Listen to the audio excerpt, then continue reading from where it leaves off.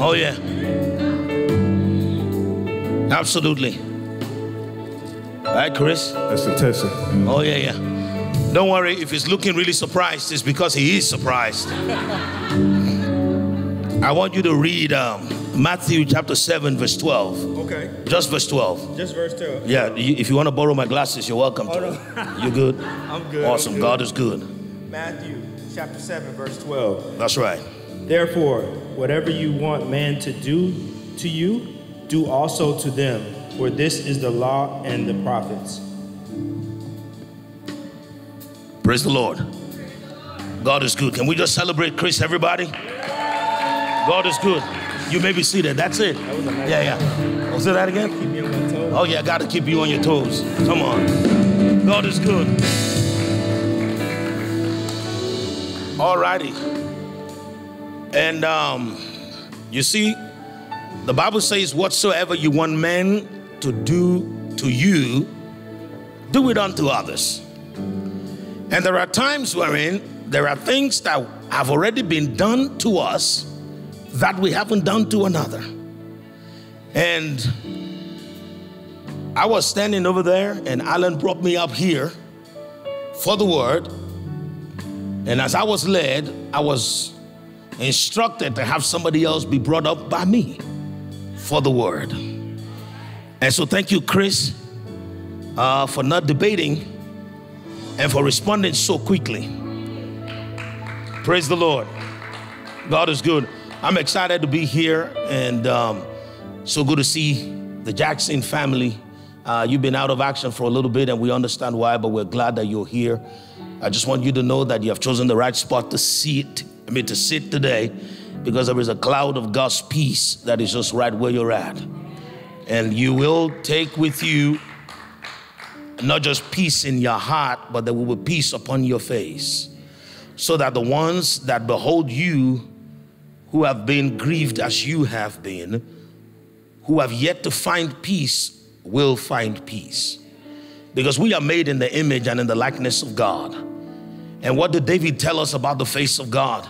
He says, we beheld him and we became radiant, and our faces were not ashamed. You see, there are times when things happen to us that make us just so shameful. We don't even want people to know that we're believers, because we're like, man, the same thing that I have already told people that doesn't happen to people of God. What am I going to do? How am I going to save face? The Bible says when we behold him, our faces become radiant and the shame is taken away from us. So I want to encourage you. Just know that the Lord has for you today the radiance of his presence, the radiance of his glory. And those people who may have been feeling ashamed, who may have been feeling like they have more questions than answers around you, I see them around you.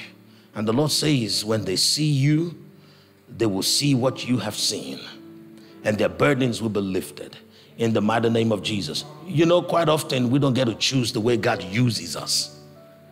You understand what I mean?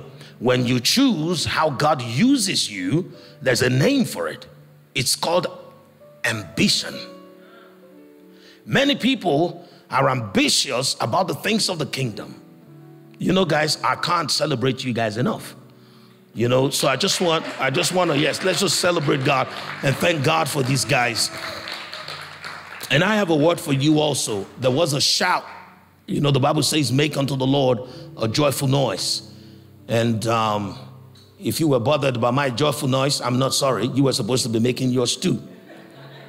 Because the people around me, I'm sure you must have heard the way that I was screaming and shouting. I wasn't manifesting a demon, so just so we make it clear.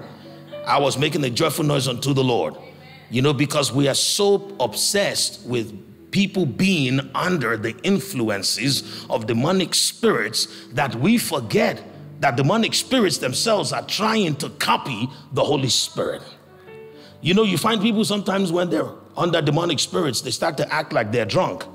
But on the day of Pentecost, when the power of the Holy Spirit came and filled the room where they were in the upper room, from a distance, they looked like people who were drunk. People were like, yeah, these guys, I mean, isn't it too early in the day to be this drunk? They didn't even say, isn't it too early for people to start drinking? They said to be this drunk, because those guys were already filled with the Holy Spirit. And the Bible compares being filled with the Holy Spirit with being drunk. That's why the Word of God says, do not be drunk with wine wherein there is dissipation or excess, but be filled with the Holy Spirit. When you come under the influence of the Holy Spirit, you just begin to obey the Word of God. The Word of God says, make a joyful noise. I make a joyful noise. The Word of God says, dance before the Lord. I dance before the Lord. The Word of God tells me to lose myself in the presence of God. I lose myself in the presence of God, because there is nothing my composure will get me when I'm in the presence of God, where there is liberty. Praise the Lord. So I want to encourage you. I'm telling you, I used to go without teaching the rudiments of being in God's presence until the Holy Spirit cautioned me a little while ago. And he said to me, the things that you have become familiar with are not as common or are not as commonly accepted or practiced as you would think. And that was when I thought to myself, you know what, maybe I need to encourage people to shout like I shout. Maybe I need to encourage people to go before their faces, because all through Scripture you find the posture of prayer, including the posture of supplication. Supplication means a humbled prayer. What does that mean? To humble yourself before the Lord. And we see that even our Lord and Savior Jesus, he bowed before his heavenly Father, not because he had to bow to himself because he is God, but because he was on a mission to model to us how to behave. He, being our ultimate example, had to do it too. Because, you know, God is not unjust. I keep telling folks, God will not ask you and I to do what he himself hasn't done. Whenever I say that, people who haven't heard it before, they start to think, I'm sure I can come up with something. Yeah, I had a wager the other day for $2,000 and I still have my money. No one's won it. Because I didn't just say that. The Holy Spirit cautioned me one day because he noticed that I was being reluctant to do something that the Lord was telling me to do. And he said to me, he says, the Father does not ask you to do what himself has not done. And when I heard that, I was like, okay, that sounds good, but let's think about it. And I started to think about it. He says, forgive others as I have forgiven you. He says, love others as I have loved you. You think about it. What is it that the Lord is asking you to do? The Lord is telling you, man, make a covenant with your eyes that you may not behold iniquity. And the Bible says that the Lord is too holy to behold iniquity. God is not going to place on you a burden that himself has not carried. The Bible says Jesus was in every way tempted as we are tempted. So what is it that we have been asked to do that he himself has not done? So I want to encourage you folks, when God says a thing in his word, he says it for your benefit. Because he doesn't need you to do anything for him to be God. He is already God and he never changes. He's not about to ask for your help so that he can be a better God. No, he's already a good God and he can never be a better God, because to be better means to be compared to another. And there is no other, because the Bible says all things exist in him. In him all things consist. And so whatever God is asking us to do, he's asking us to do for ourselves.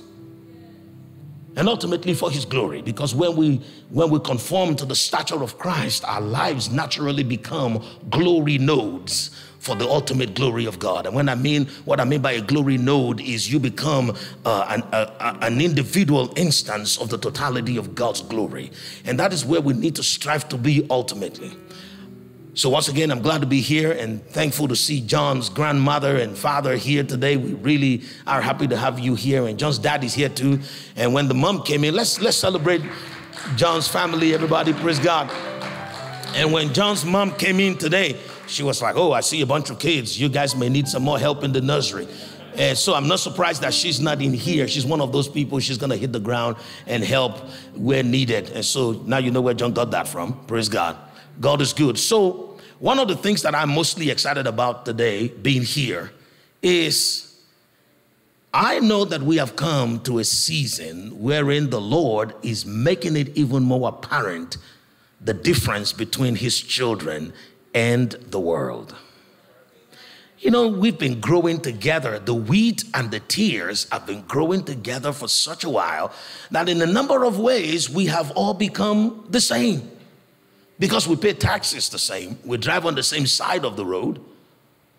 We drive cars that look the same. We take our children to the same school. And after a while, by the design of the God of this world, we have become almost oblivious to the uniqueness of who we are in Christ Jesus. Apart from the fact that we do a lot of things that the world does, some of us, because we used to be in the world, we haven't come to truly see what the new creation experience is about. The Lord has offered it to us and empowered us by his Holy Spirit through the grace of our Lord Jesus Christ to live the new creation life. But it's so difficult for this mind that has known the world and the things of the world for so long to adjust. The mind is quite a difficult beast to train sometimes, but guess what? It is a beast that needs to be trained nonetheless. And so God is making it more and more apparent in the times that we're in, the difference between his anointed ones and the world. Two things why that is happening, two reasons. God is making it apparent so that the ones who are supposed to be with us, who have yet to recognize who they are, may see the dichotomy between us and the world and suddenly come to their senses and say, no, I need to be like these ones, not like those ones. God said, Jesus speaking, he said, you are a house set upon a hill whose lights cannot be hidden. But for so long, we have been wallowing in the valley of mediocrity, and we have become lost in the crowd, echoing the consensus of opinion of men, the consensus of the opinions of men. And Jesus says, that's not what I intend for my church to be. He says, after having asked his disciples, who do men say that I, the Son of Man, am? Who do they say that I am? And the disciples started talking about the consensus of opinion. They said, well, people say that you are a prophet. Some say that you're a teacher, obviously. They call you rabbi. Some even say that you are Elijah, because prophecy says that Elijah would come. And when Elijah came as John the Baptist, they were blind to it. In fact, the disciples of Jesus, who were very close to Jesus, when Jesus was going to break it to them that Elijah had already come as John the Baptist, he said to them, well, I don't know if you guys can handle this. He said, if you have the heart to receive it, I say to you, Elijah has already come, and he was John. And so the people that said maybe he's Elijah were actually not pagans, so to speak. They were of the lineage of Abraham. There were people who had read the prophecies of Micah. There were people who could recite the prophecies of Isaiah. There were people who can transcribe, and in some cases have even transcribed the notes of Jeremiah. They knew what they were saying when they said, you know what, maybe this dude is Elijah. Why? Because they just did not want to accept that he was the Christ. But they kind of knew that he was someone important. I mean, you don't work those miracles. They said no one works such miracles unless God be with him. But he cannot be God. They're quite happy with saying God is with him, but they do not want to admit that he is God with them. You understand what I mean? Oh yeah, that sounds like many of us on many days. But I tell you what, Jesus said, okay, I hear what you say, but who do you say that I am? That was when it dawned on Philip and Thomas that they have actually never really thought about it on their own, because they can't be asked to have an opinion of theirs. I said Philip and Thomas in particular because they were two disciples of Jesus that were most difficult. Matthew, as much as he was in the world, do you know that Matthew's job every day was to collect taxes? So he was in the corporate world of corruption. He dealt with corrupt people every single day. And yet, he did not struggle with the things that Jesus said.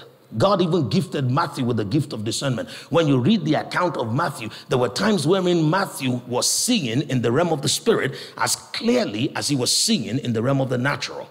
Remember the story of the madman of the Gadarenes? Other people recorded that there was just one madman, but Matthew said there were two of them, because what he was seeing a shadow of madness that represented the unbelief of Israel. But there were two of them, Philip and Thomas. Thomas's problem was because of his name. You know, his name means the twin, right? That's why they call him Thomas Didymus, which means the twin. And I have taught here in the past, maybe I need to teach around it again, it's been a while now, that many of us, we need to learn to see our different states and personalities in the 12 apostles. Because there was a reason why Jesus chose them. Because he chose them to model to the rest of us what the rest of the body would be like. And so if you don't know yet how to find yourself in those people, you need to learn about Matthew so you know how to comport yourself in the marketplace without being stained by the world, even when you are being asked to do the most difficult things. You need to learn how not to be like Philip when Philip was yet to be translated, because Philip, his name means the lover of horses. And so Philip was always getting ahead in his mind.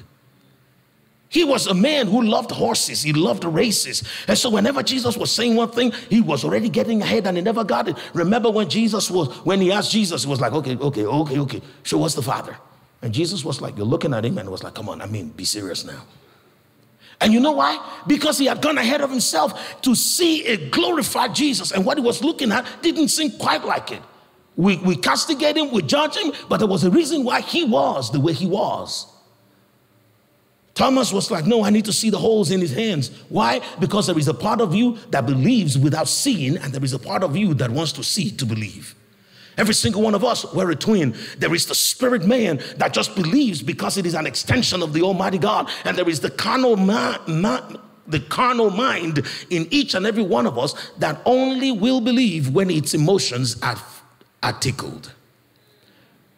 The carnal mind relies on the senses, but the spirit man just believes the word. And so there is that twin in every one of us. So when Jesus asked, who do you say that I am? It exposed where they were. That up until that time, even they were running on the consensus of opinion in the way they dealt with the Lord Jesus. Think about it for a second. When we think about it sincerely and transparently before the Lord, many of us will realize how much we are like that.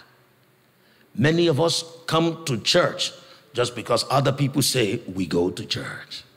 Many of us read our Bibles because that's what everybody says. Everybody says, read your Bible, pray every day, pray every day, pray every day. Read your Bible, pray every day if you want to grow.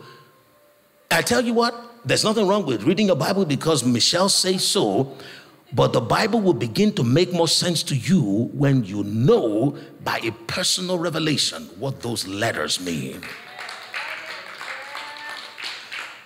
When you only give an offering because Alan is hounding you, you know what's going to happen? You may receive some blessing. But let me tell you something, you don't even have an idea just yet of what it means to obey what God is saying until you have a personal revelation about why you must give. Sometimes the only reason why people call other people is because Manuelita keeps calling them and they're like, maybe I need to pass it on. This lady keeps calling me. Maybe I need to call somebody else. And then they call Laura. And then she doesn't answer the phone and they're like, at least I tried. When you have yet to have a personal revelation, you can never truly operate at the frequency of Christ.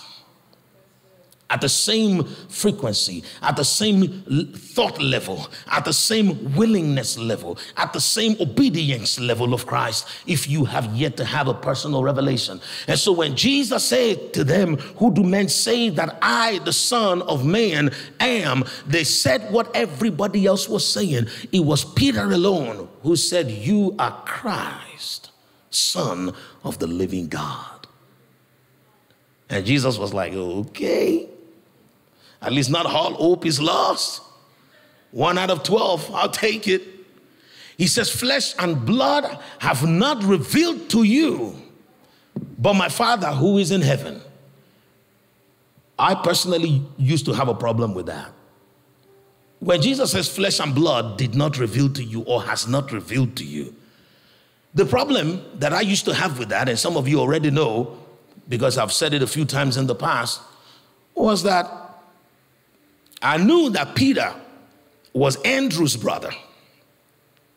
And Andrew was a disciple of John the Baptist. And the Bible says very clearly that the day Jesus got baptized in the Jordan, the person who was standing next to John the Baptist was who? It was Andrew. And behind him was Peter. And so when John the Baptist saw Jesus coming, he said, "Behold the Lamb of God that takes away the sins of the world." So Andrew and Peter, they knew that that was Jesus, because Andrew turned around and said to Peter, "We have found him." And they resigned from John's ministry without notice. The Bible says that very day, they left the ministry of John and followed Jesus. And so when people leave your ministry, don't feel bad. You don't know what they heard. You don't know what they saw. You just keep minding your business. I used to go to God and complain about people until one day God said to me, "What is it to you?" Mary was sitting seemingly lazily at the feet of Jesus when Martha was trying to run the ministry of helps. Martha was busy. She was the one organizing the conference. And Mary was sitting there. And when Martha complained to Jesus, she said to Jesus, "Master, why would you allow such insolence? Why would you allow someone like this to bring this kind of culture into the house? She's not doing anything." And Jesus said to Martha, "What is it to you? Mind your business." Because this one that looks like she's not doing much is actually doing that which is needed. Do you know that almost every time somebody was reported to Jesus, the person who reported them got a scolding? A woman was caught in adultery, and many people dragged her to Jesus. And Jesus was like, "Okay, I see you people. But whichever of you or whoever amongst you is without sin, let him cast the first stone." I mean, if I was there, I would have said, "Jesus, is not about me, it's about her." When they bring me to you, judge me. But today, it's about this lady. But the way Jesus did it was he started to write in the sand. I remember the words of a Bible scholar. He said when he saw that in the New Testament that Jesus was writing in the sand, he said the vision in my head was when God with his finger wrote the 10 commandments on the tablets of stone. He said, I believe that was what Jesus was doing, and each one of them was looking and they could see each and every one of their sins. And the Bible says one by one, they dropped the stone. You know why? Because the stone started to become very heavy in their hands. It's called the weight of the law. And so, I don't even know why I'm saying that, but I guess that some of us need to recognize how to mind our business and stop reporting people to Jesus. Report yourself to Jesus. Even you have a little progress that you're still missing out on that you can make. But going back to the flesh and blood situation, I had an issue with it because I'm like, wait a minute, Jesus, these boys were with John, and John was flesh and blood because we were told that he was born of Elizabeth.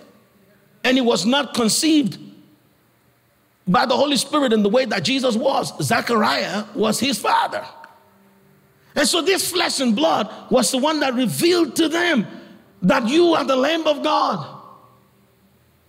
And for a while I was like, what is going on here? Why did Jesus say it was not flesh and blood?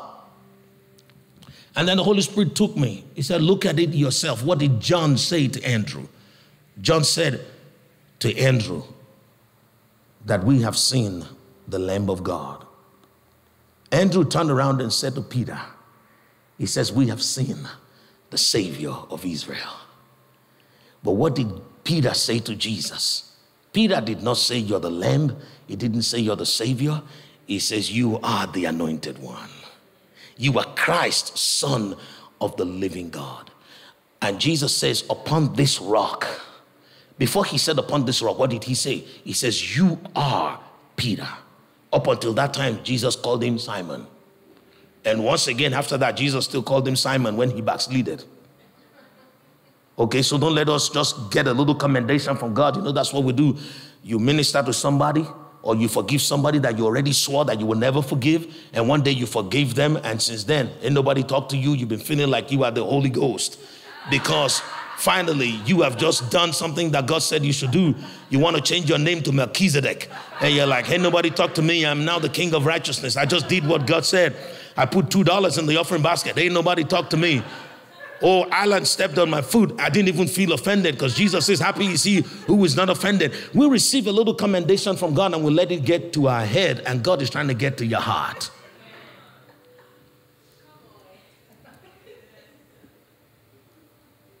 How did I even get there?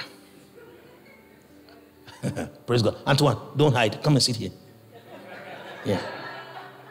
Yeah, because that's what he does. He likes to be in the corner there. I don't know, maybe there's something in that corner that you need to reveal to the rest of us. I'm just teasing, just missed you. I haven't seen you like in 2 weeks, so I wanted you to be close by. Praise God. Jesus says, flesh and blood has not revealed this to you, but my Father in heaven. And he says, you are Peter, son of Jonah. He didn't say that. He just says, you are Peter. Because what he wanted to do, because there was a time that he would call him and say the son of whom he was, because Jesus wanted him to know that this idea of yours is coming from your ancestry. You know, there are times when Jesus will call people out to let them know that whatever was coming out of them was coming out of them because of their traditions. And he would say things. When you study the way Jesus spoke, he never wasted a word. You understand what I mean? And so when he calls somebody and then he calls their name or he calls them in a certain way, pay attention. Like I was telling you, when Peter did well, he called him Peter. He commended him. When Peter was given in to Satan, Jesus called him Simon. He called him out. If you see, God's commendations are just for the moment. Paul said, there is a lot that I have gotten done in the kingdom for his sake. He said, but now I put them behind me. I live every day as though I have accomplished nothing. If we can think like that, imagine how much peace will be in the house of God. Because the reason why Corneda cannot talk to me is because I feel like, man, I've been winning souls since 1984. How dare you talk to me like that? But then if I put everything behind me like Paul did, every day that I wake up, I feel brand new before the Lord. I don't have any accomplishments that are making me proud. I am hungry and I want to go out there and do the work of an evangelist. But every now and again, we just want to stay in the past. Don't worry, there is something that the Holy Spirit is doing with us tonight. He is highlighting to us in his own way the ways by which we have become like the world. Because the world always want to carry the baggage of their accomplishments because they believe in their works. But we do not believe in our works because the Bible says our works of righteousness are like filthy rags before him. We believe only in his grace. And when we have found that grace, by that grace, we do the works of him who has sent us. But Jesus said to Peter, you are Peter, and upon this rock I will build my church. This is where the Catholics kind of got it wrong because they believe that the church was built on Peter and he was the first pope. But the reality of it is Jesus was not talking about the man. He was talking about the revelation. The rock of personal revelation is what Jesus is going to build his church on. If you will be part of the church that Jesus is building, you have to be one that has a personal relationship with the Lord through the ministry of the Holy Spirit to be able to deduce from the Lord directly for yourself what the Spirit of the Lord is saying unto the churches. Because if we continue to rely on what somebody says, what people tell you should drive you to where you will hear what God wants to tell you. When John the Baptist said to Peter, when he said to Andrew, this is the Lamb of God, that drove him toward Jesus. And he said to Peter, we have seen the Savior of Israel. That drove Peter toward Jesus. And together both of them found Jesus. And Peter was able to tell what Jesus by his own Spirit had whispered into his heart. And that was the very first time that anyone would put it together, that this is the anointed one and the instance of the most heavenly anointing, and he is the Son of God. The only way by which we will not be like the world is if we would be like Peter when he was speaking by the unction of the Holy Spirit, because that is the differentiator between us and the world. The reason why we need to not rely on just what people say is because what God revealed to them is only one part. And if you run with that part, you deprive the rest of the body of the part that he wants to reveal to you, because we know in parts and we prophesy in parts, and every one of us should be in the ministry of prophesying. Please, I did not say every one of us need to have the prophet title to our names or prophetess Manuelita. Living by titles is again a worldly thing to do. And Paul called it out. I believe it was Apostle Paul. He says, we are not like the rulers of the Gentiles who lord over them. He says, but we are helpers of your joy. The rulers of the Gentiles, they want you to know what their title is. I am Apostle, Lord of the Rings. Can you not see me? That's what happens in the world. People use ranking. Have you not seen that today when the news media, let me say it the right way. Have you not noticed today when the kings of the earth, now people call the elites, which is wrong because we are the elites. The Bible says you are a royal priesthood, a holy nation, and a peculiar people. We are the elites, but they love everything that God has given to us so much that they want to take it from us. They call themselves the elite. You are not the elite, because the Lord already told us that when the great day of the Lord comes, with all the billions that you have stolen and all the underground cities that you have built, you will be there crying like little children, begging for the mountains to fall on you. In the great day of the Lord. And when that great day of the Lord, we will be high-fiving each other in the clouds. So who is the elite here? Let me tell you something. The Bible says on that great day of the Lord, which is called the D-Day, the day of the Lord, the kings of the earth and their associates, from the greatest to the least in their ranks, the Bible says they will make for themselves holes in the ground and in the caves of the earth to hide from the wrath of the Lord, because they know what they're doing. You understand what I mean? I'm not talking about ignorant people who just do things foolishly, like the ones who crucified Jesus. Jesus says, Father, forgive them, for they do not know what they're doing. Because the people who crucified him didn't know what they were doing. They were under the influence of Satan. We were told later on that Satan was the one who crucified Jesus. The Bible says that if the God of this world had known, if the prince of this world had known, he would not have slain the Lord of glory. So who slain the Lord of glory? Satan did. And so God says, Father, forgive these ones. They carried the hammer, they threw the stones, they twisted the whip, they made the crown of thorns, but it's not them. We know who's really controlling them. You know, when you think like Jesus thinks, that neighbor that you think is from hell will suddenly not bother you anymore. Because it's not that neighbor, it's the demons that are troubling them. And the demons are troubling them because they want to trouble you. You understand what I mean? Because those same demons have come to you. But when they came to you at 2 a.m., they found you by your window. You were like, oh, shkadawunska, ibushe, ebo, shababababalube. And they're like, oh my goodness, this guy never rests. When are we going to get him? So they go to your neighbor so that at 4 p.m. while you're just taking an evening stroll, your neighbor cuts his grass and dumps it on your yard. Because they're like, we're going to get him somehow. If we can just get him in the flesh, we're good. Because the devil knows that if he catches you in the spirit, you look just like Jesus. And so that is the reason why the devil wants you to come out of the spirit and be in the flesh. Because when you are in the flesh, they can mess you up. Why? Because in the flesh, you have no weapons. The Bible says that the weapons of our warfare, they are not carnal, but they are mighty through God to the pulling down of strongholds. And that is the reason why the devil wants you to come out in the flesh and be angry and be frustrated and be emotional. Because the moment you start treading in that particular dimension, you are in Satan's territory. And then you see demons, they be tap dancing around you just to annoy you some more. And that is the reason why you cannot afford. So when the Bible says walk in the spirit so that you do not fulfill the lust of the flesh, it's not because God wants you to not enjoy life. Because some of us would think about God as this father that doesn't want me to enjoy. Oh, I can't drink a little alcohol. God, what is that to you? And God is like, yeah, because the moment you come under that influence, they can take you to places where you don't want to go. The Lord is doing a great thing upon the earth. He is making it more apparent that his children are different from the world. When the disciples were sounding like the world, Jesus showed them how not to sound like the world.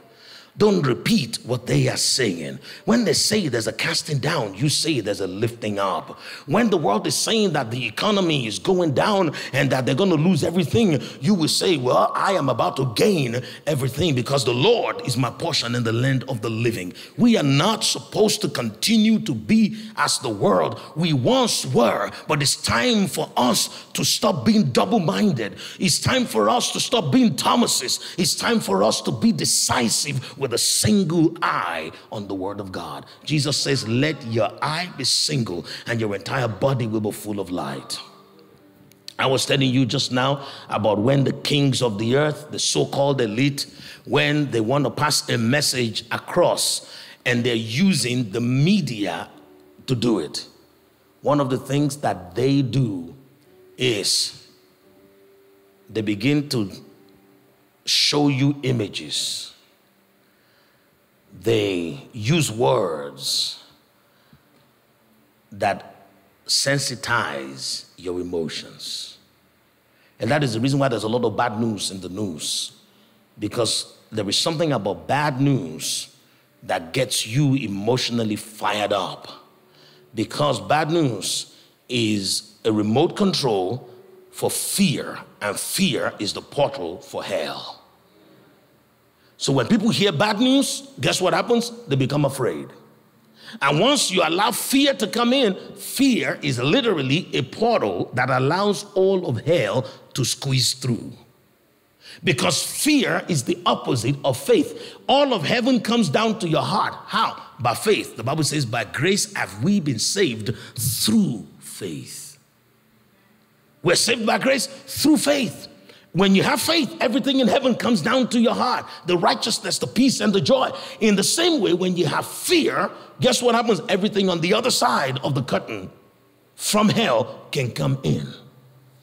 And that is the reason why we cannot be like the world that panders to fear, because we are hoping to receive our livelihood and sustenance from heaven. So we need to always speak the word of God, because faith comes by hearing, and hearing itself comes by the word of God.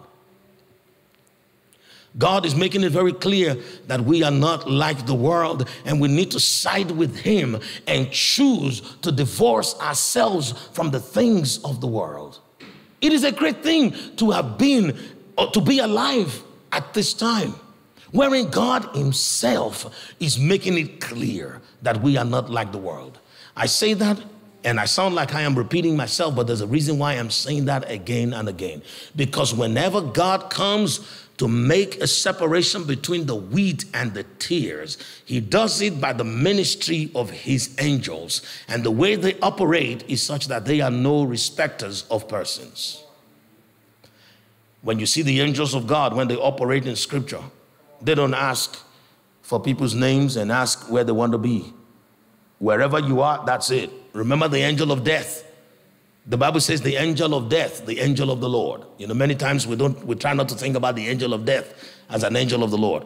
The angel of the Lord, that angel of death is called the angel of the Lord. He came to deliver the judgment of heaven. You understand what I mean? And when he came, God already warned them. This angel is not about to look at your faces. The angel is not about to say, well, Antoine, we know that a couple of years ago you were serious with the Lord, but, you know, lately things have been a little slack, but we'll let it slide. You can still come in. No, that is none of their business. Their business is to execute the judgment of God as is. The day they come, whatever they find, that's it. So when the angels of the Lord come, that Jesus calls the reapers. We saw the description of the reapers in Joel chapter 2. And it's not pretty. The Bible says that they're an army of a huge stature individually, and the weapons of man do not have any effect on them. So when they come to destroy the wicked in the face of the righteous, because the Bible says, with your eyes you will behold the reward of the wicked. So one of the reasons why you need to be confident in God, one of the reasons why you need to be bold, is while we're here, before we are caught up to meet with him in the skies, our eyes will behold some pretty terrible things. I am not doing you a favor. Nobody does you a favor by telling you, oh, don't think about those things. Before it happens, you will be gone. The next time they say that, ask them, where in your Bible did you see that we will not see the reward of the wicked? When Jesus told the parable of the tares and the wheat, what did he say? Many of us, we wished that Jesus had said the wheat will be taken from the field first, right? So that they don't have to behold the burning away of the tares. No, Jesus says first the reapers will come and gather together the tares and burn them. And then they will gather the wheat into the barn.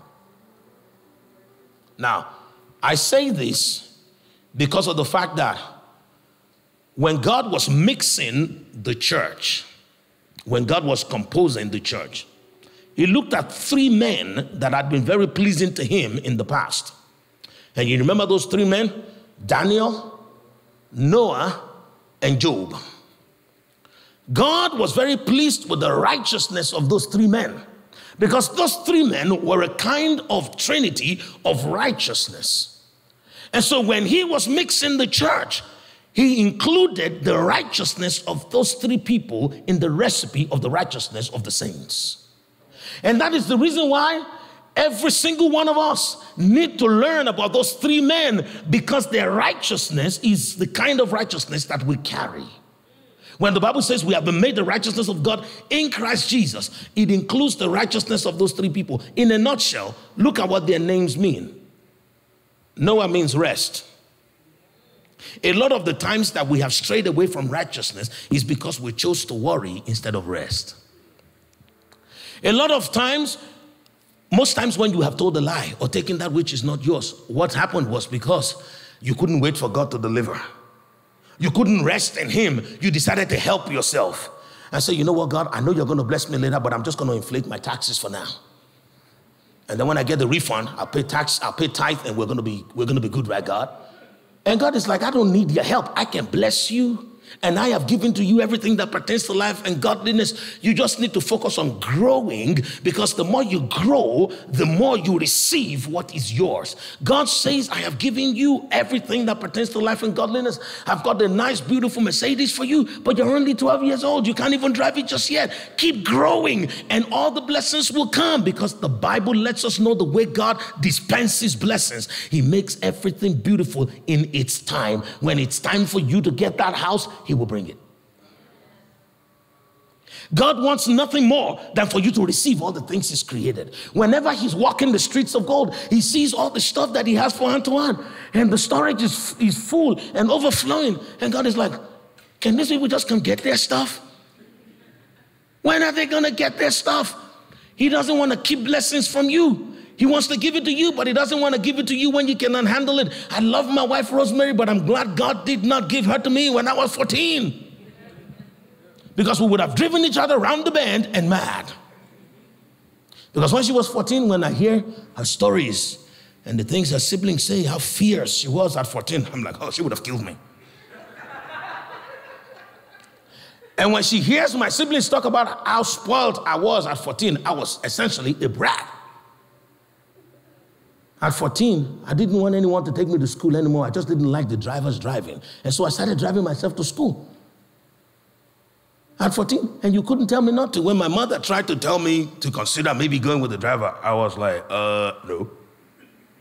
You see what I mean? And if my wife had met me then, oh, she would have just said, Lord, I rebuke this one. You understand what I mean? So what does God do? God waits until we have grown, and then we get, the Bible makes it very clear that an offspring, while they are still children, do not differ from servants. No inheritance shall be given to them.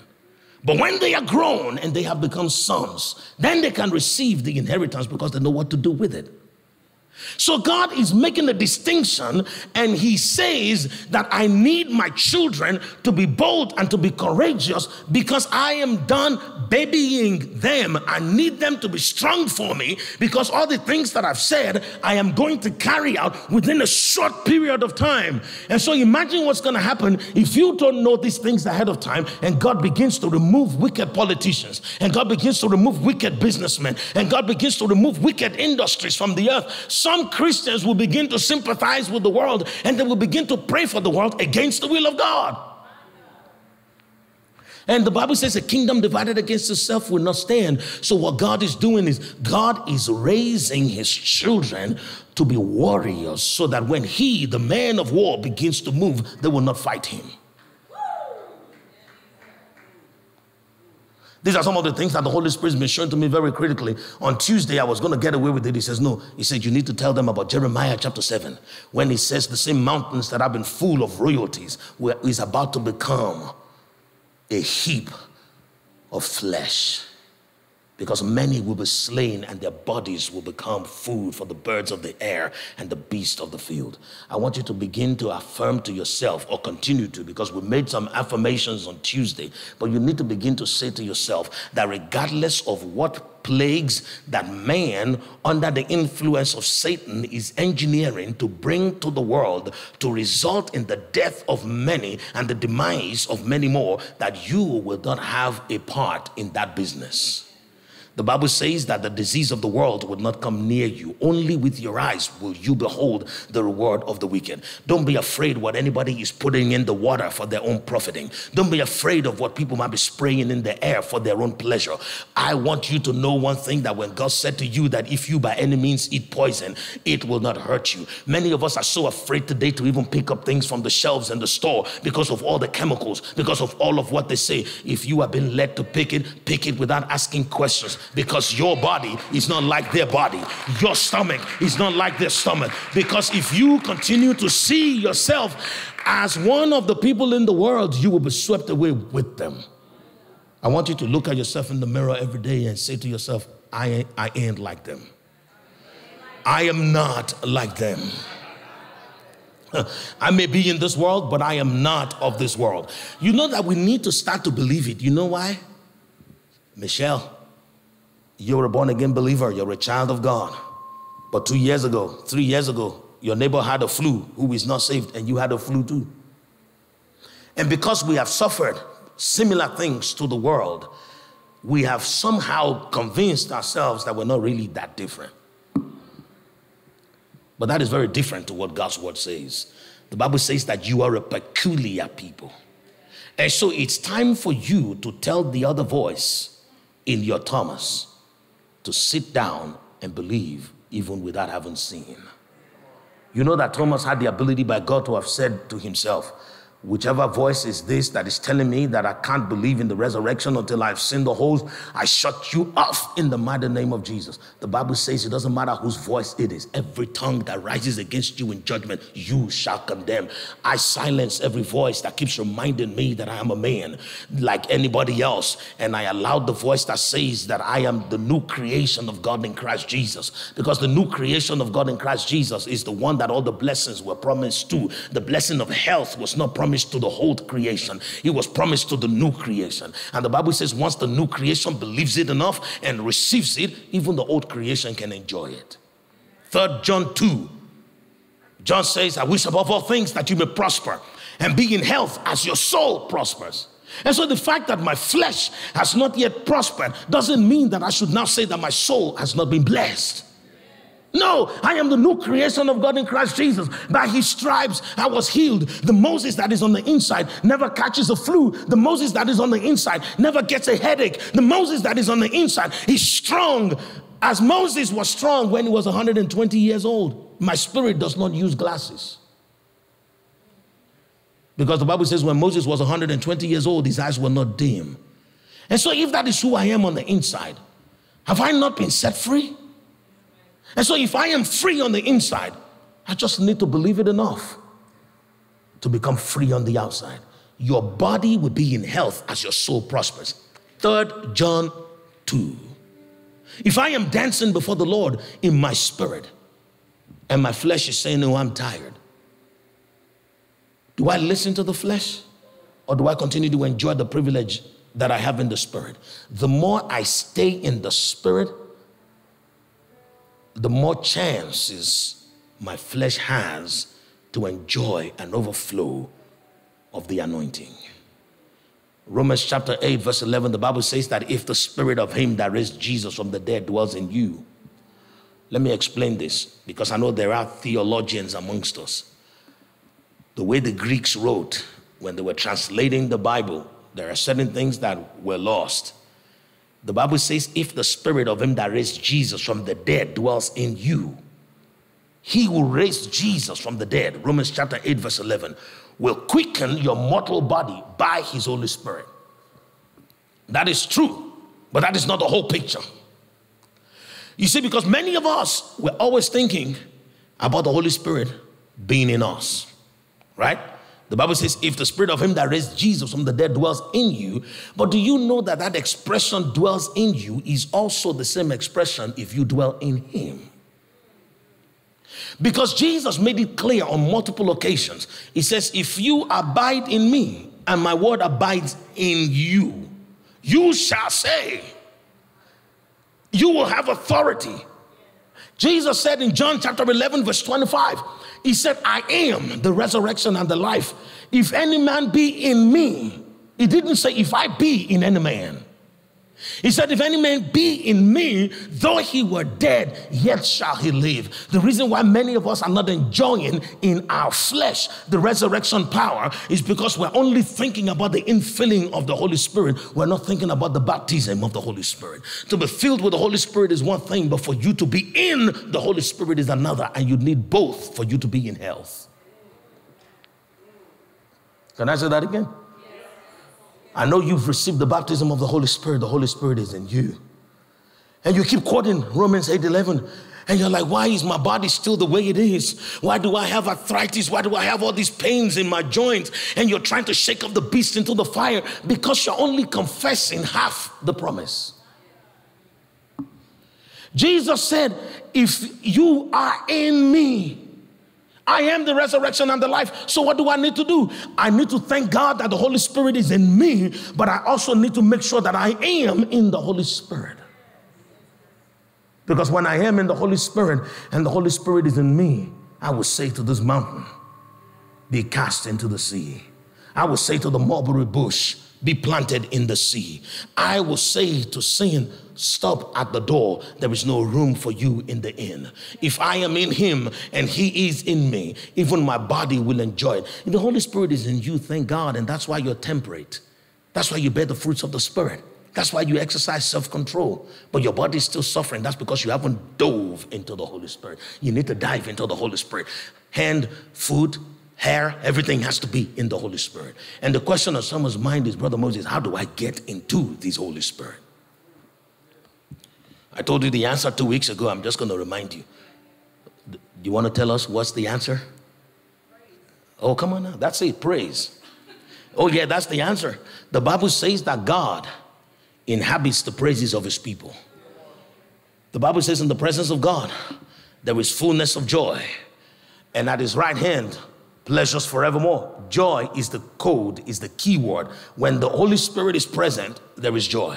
Because we have not received a kingdom that is in meat, that is in drink, but in righteousness, peace, and joy in the Holy Spirit. And so when you have the joy of the Lord all the time, and you continue to maintain the ambience of his presence, then the presence of the Holy Spirit of God continues to distill around you, and it precipitates into glory until it becomes so tangible that even your physical body cannot resist the resurrection power.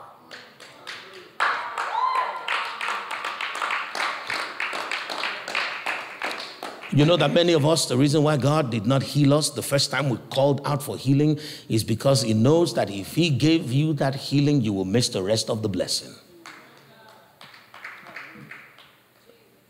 Oh, yes.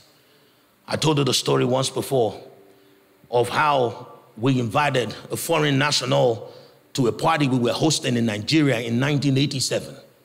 I will never forget. And this foreign national, because he was looking to get government contracts, he was very generous. If you said hello to him, he'll give you money. If you so much as look in his direction, he will ask you what you need. And so we invited him to this party, and he had been told that in the culture of our people, whenever there's a party, you don't typically buy presents for people because you don't know what they need. Our people can be very secretive. They don't always tell you what they need. And so instead of guessing or relying on discernment, just give them money, because the Bible says money answers all things. Alrighty? So it is more of our custom to give money to people than to buy presents for them.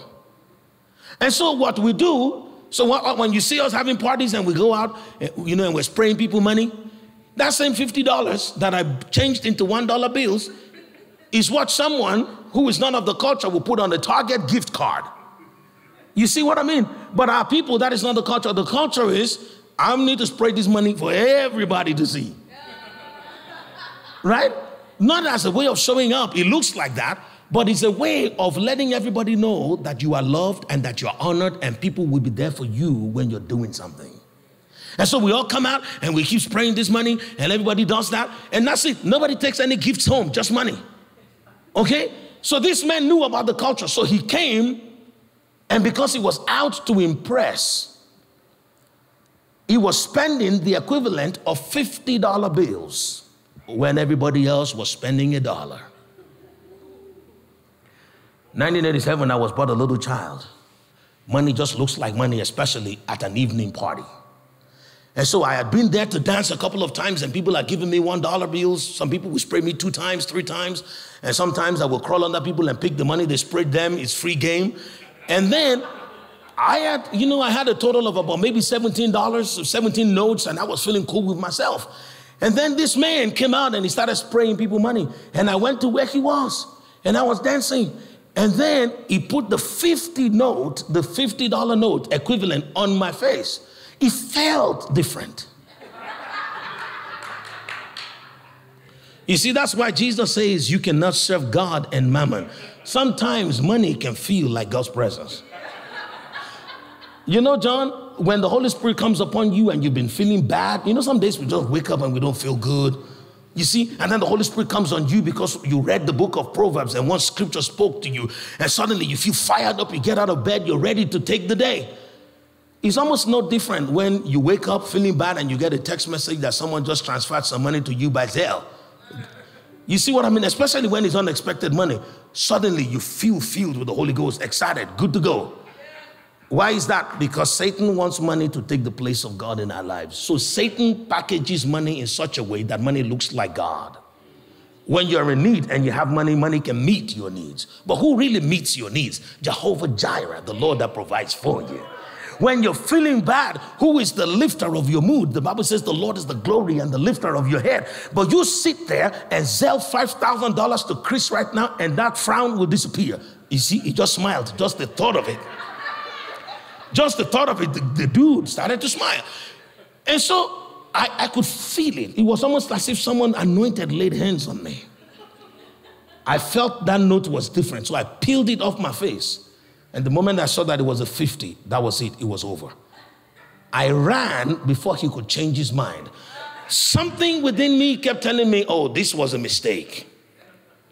Before this guy changes his mind, nobody spends 50s like that. So he must have made a mistake. So in my own opinion, I was feeling smart. I ran off to one corner. I didn't even come out to where anyone could see me for like good 30 minutes.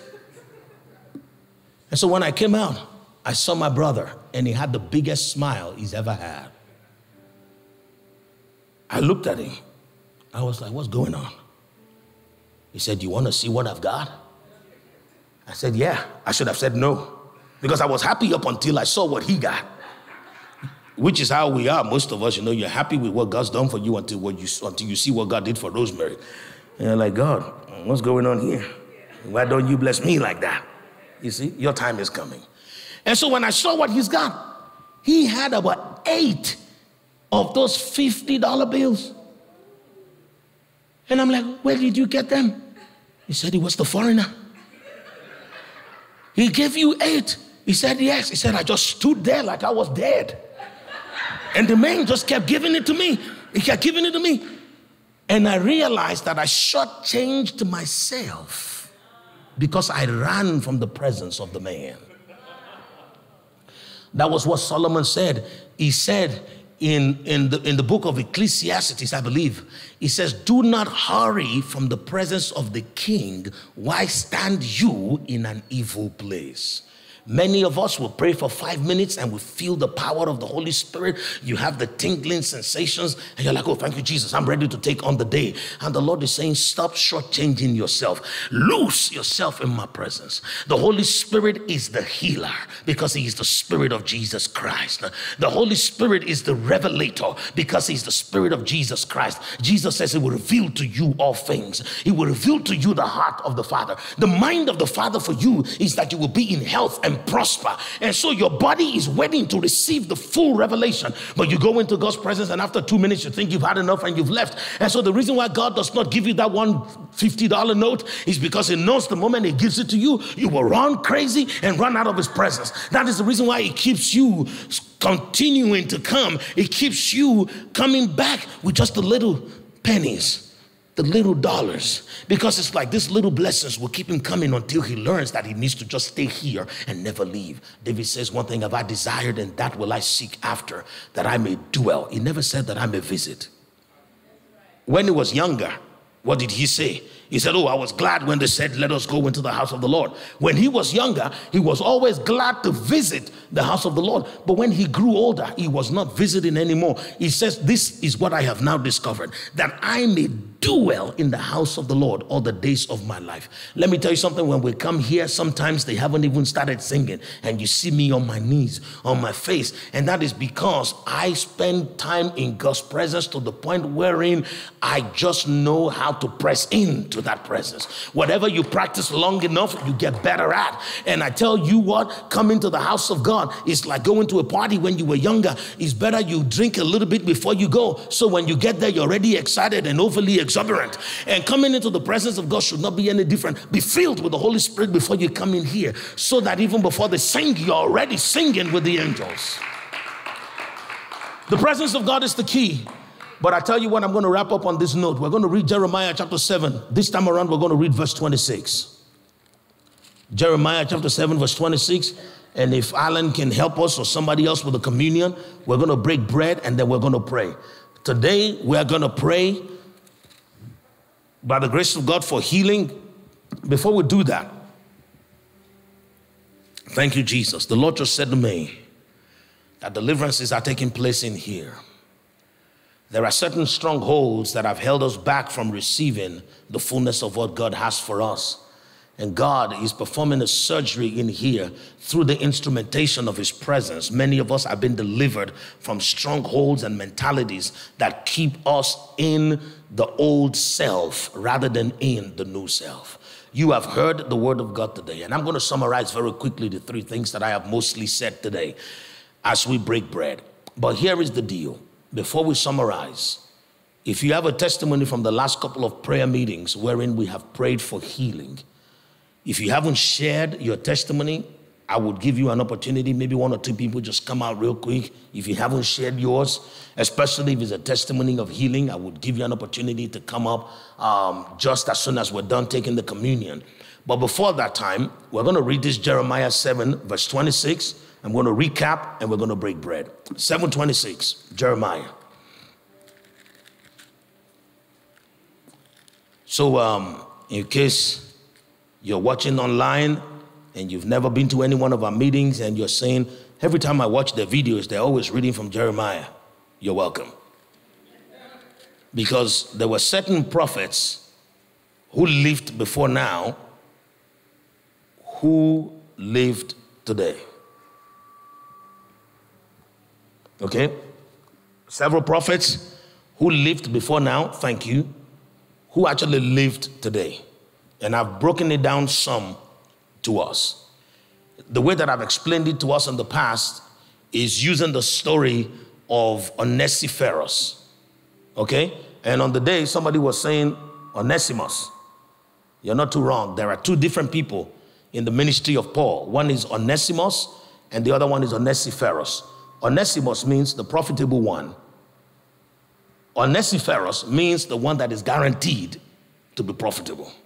So both of them, that's why their name sounds familiar. Their names got to do with profiting. But the ones that have been guaranteed to be profitable represent the generation upon whom the end of the ages will come. And the thing that was commendable about Onesiphorus was that he paid attention to the things that Paul said while he was in prison. And by so doing, God gave us a revelation of the prophecies that are very, very peculiar to our generation. The people who mostly prophesied about our generation were people who suffered isolation and imprisonment at some point in their lives. Paul was isolated, and if you look at the prophecies that he gave while he was in prison, there were prophecies about the last days. 1 Thessalonians, 2 Thessalonians. He kept talking about the church in the last days, and when we're going to be caught up to meet with him, how we need to comport ourselves, you know, when the day of the Lord comes close. Jeremiah is one of those people too. Jeremiah was a very radical prophet that was given the grace by God to prophesy against the political situation of his time. It is not a grace given to everybody. Some people need to mind their business. Elijah had no business prophesying and getting into politics. And that was why, what's her name? Jezebel wanted to kill him. She couldn't get him the first time. When he came back as John the Baptist, he was doing fine until he started prophesying against Herod. And Herod was a type of Ahab. And that was the reason why Herod's wife, who was a type of Jezebel, ended up doing what? In fact, she was Jezebel. The way John the Baptist was Elijah returned, she was Jezebel returned. And eventually she got the head of Elijah because she said, I want the head of John the Baptist. There was no reason for the head of John the Baptist, but because he got into politics. Now, Jeremiah, on the other hand, he had that grace. The worst they could do to him was put him in prison. And then he would come out and he would keep saying the same thing. You understand what I mean? And so we read from Jeremiah a lot because he prophesied about the church. Look at what the Bible says in verse 26. The Bible says, yet they did not obey me or incline their ear, but stiffened their neck. They did worse than their fathers. This is the word of the Lord to the church. By the grace of God, God's allowed for me, even after preaching these messages and teaching about Christian ethics and spiritual maturity, to also touch on the prophetic word for the day. The Lord is saying from heaven, I am showing the signs in the heavens. People are seeing or hearing of the earthquakes. We are seeing the stars of heaven fall to the earth. We have had more comets, as they call them, or falling stars this year than we've seen in a long time, or maybe even in our lifetime. All of these things that have been promised are happening, and the Lord is saying, but the people are not turning to me. They have remained a stiff-necked people. Let me tell you something. Today, I am not talking about unbelievers. I'm talking about believers. I'm talking about the people who are the children of God, who are still continuing to be like the world. We're still talking like the world. We still put our hope in the things that the world puts their hope in. Many of us still believe that it's going to be well with this world if only we can just vote right and elect the right people. But the Bible says that the arm of flesh shall fail. You cannot elect the right people to solve problems that are being perpetrated by Satan, because Satan doesn't listen to politicians. The kingdom of darkness only respects one authority, and that is the authority of Christ, because the Bible says he is the head of all principalities and powers. And as long as we continue to put our hopes in people, we set them up to fail, and we set ourselves up to fail as well. But if we put our hope in God, then God will choose the people that can get it done, if he wants people to get it done.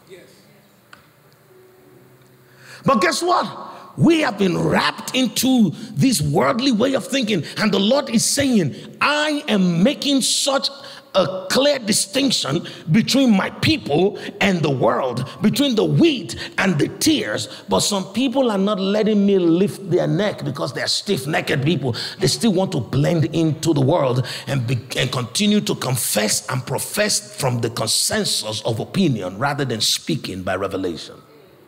And you're only going to speak by revelation if you are in sweet fellowship with the Holy Spirit. The Holy Spirit only talks to the people who are listening to him.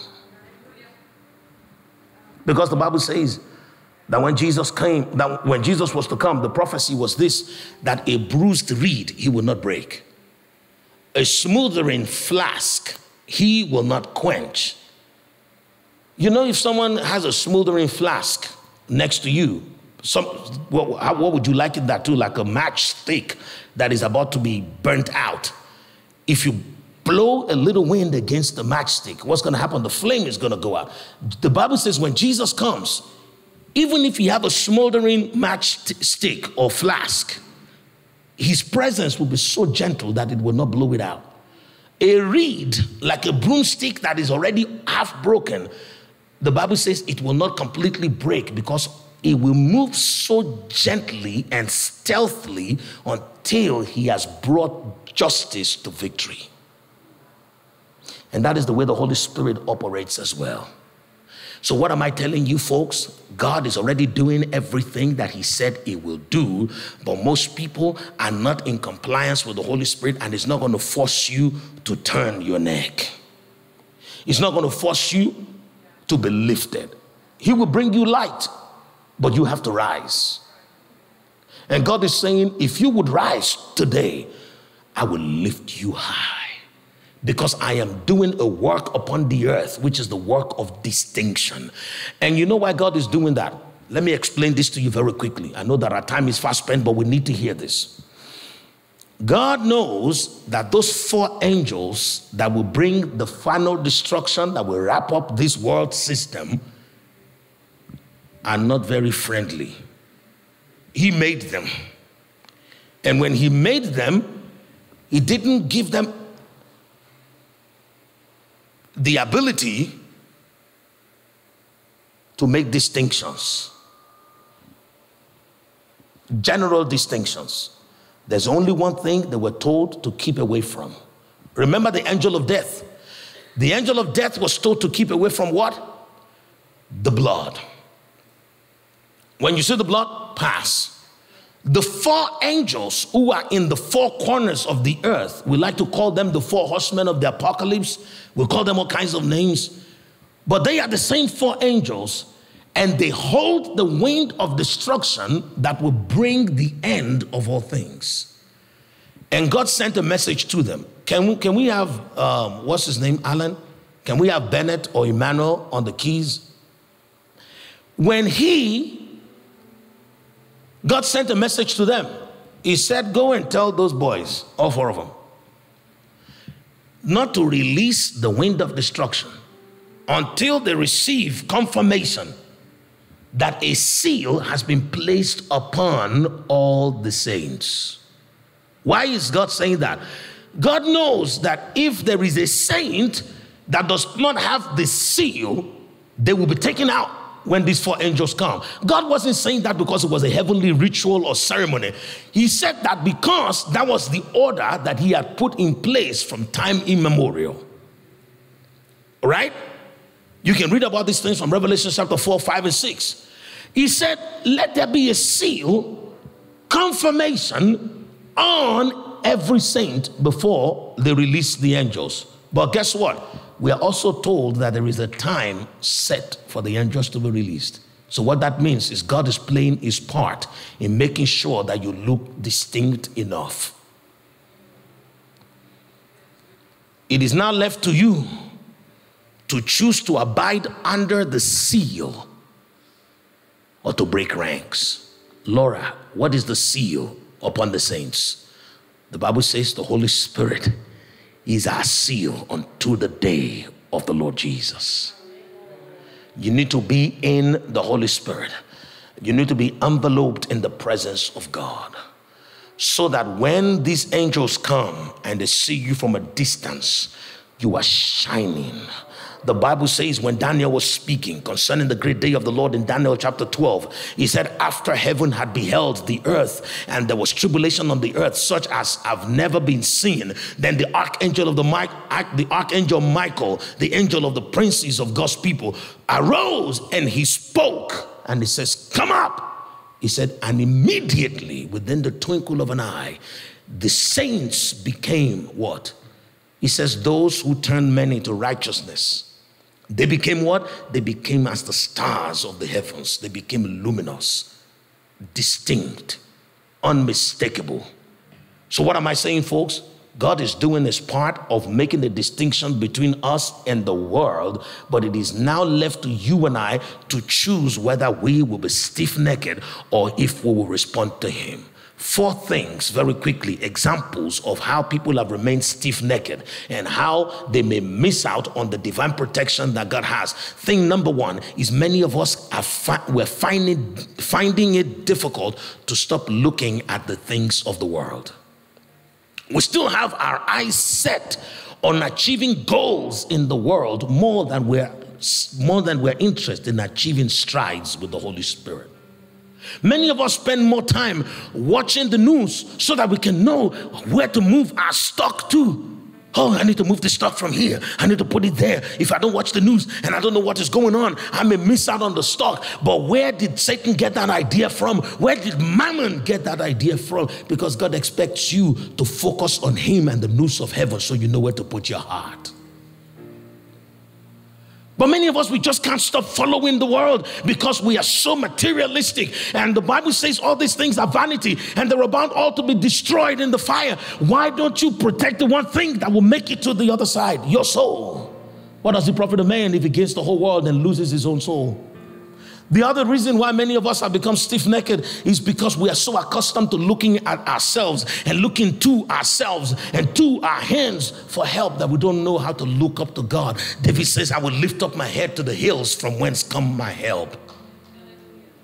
But we keep looking because they told us to pull ourselves up by our bootstrap, and we have become so accustomed to seeing ourselves as the ones that will get it done. We need to learn how to surrender. Even Jesus on the cross lifted up his eyes and he says, into your hand I commit my spirit. The same word of God that upholds all things knew when to surrender. Thing number 3 that is keeping many of us stiff-necked, we're not moving, we're not turning, is because of the fact that we don't want anybody to see that we even admit that there's need for repentance. We have given the people around us the impression that we are deputy Holy Spirits. And God is telling you that certain things that you're doing, you can do better. Certain things that you are doing that are right, you can be more consistent at. But you don't want to admit it. And so you don't want to turn around. It's like, I don't want nobody to see me. I'm just going to stay here. It is called stiff-neckedness. Allow other people to hold you accountable and say, you know what, I'm struggling in this area. I need to get better. What do? Can we pray together? You see what I mean? And thing number 4, let me actually read that one to you. Is in Matthew chapter 4. I'm going to read that to you. Matthew chapter 5. Sorry, I'm going to read that to you very quickly. Matthew chapter 5, verse 44, I believe. Let's go. I want you to see Matthew chapter 5 verse 44. Look at what it says. It says that you may be sons of your Father in heaven, for he makes his sun rise on the evil and on the good, and sends rain on the just and the unjust. The reason why many of us are stiff-necked is because we want to be the judge of all things. And God is telling you, look away. But no, you don't want to. You want to focus on other people's sins. You want to focus on their shortcomings. And God is saying, I am the one who makes it rain upon the good and the wicked. I am the one who is the judge. What is it to you if I decide to be merciful on the guiltless? You look away. But many of us, we don't want to look away. We're so hell-bound on seeing people punished in a certain way. We're so hell-bound on seeing people walk into the trap that they have set. No, it is none of your business. Look away and let the mercy of God prevail. I just said I'll give you 4 examples of how people have remained stiff-necked in these last days. There are so many more, but let the Holy Spirit reveal to you what you need to do to be flexible enough to rise with the mercy of God that has come to pick you up. Because the fact that God is making a distinction doesn't mean that it is automatic. You have a part to play. You need to be responsive. So I want to encourage us as we break bread today to look into the perfect law of liberty. And to also open ourselves up for that law of liberty to look into us. David looked into the mercy of God and he says, Lord, search me. I have searched for you I have found you. Now I want you to search me and see if there's any wicked way in me. I have you in me, but I also want to be in you. I have searched for you, and I want you now to search me. Let us be ready to present ourselves before the Lord and let him examine our hearts and show us where we have gone wrong, so that we can align ourselves to remain under the seal of the Holy Spirit in these final hours. The Lord wants you to maintain your place in him. Stay in righteousness, stay at peace, and remain joyful. See, every other thing that you're chasing after is immaterial. All of the limitations that we have in the human body, that we have in the flesh, are about to be done away with, because we are set to receive our new bodies shortly. And so if I am going to receive my new body shortly, if I am going to receive the inheritance that he has promised me, he said in Matthew chapter 5 verse 5, blessed are the meek, for they shall inherit the earth, the whole earth. Then why should I keep focusing on chasing shadows and seeking after what the Gentiles are running after? I'm about to have it all. Why do I want to blow it away? As I want to encourage you, choose Jesus today. Choose to seek the Holy Spirit today. Choose to spend enough time in his presence until you have received everything that he has for you in this season. And if you already have the bread and the wine, I would like for you to take it prayerfully today.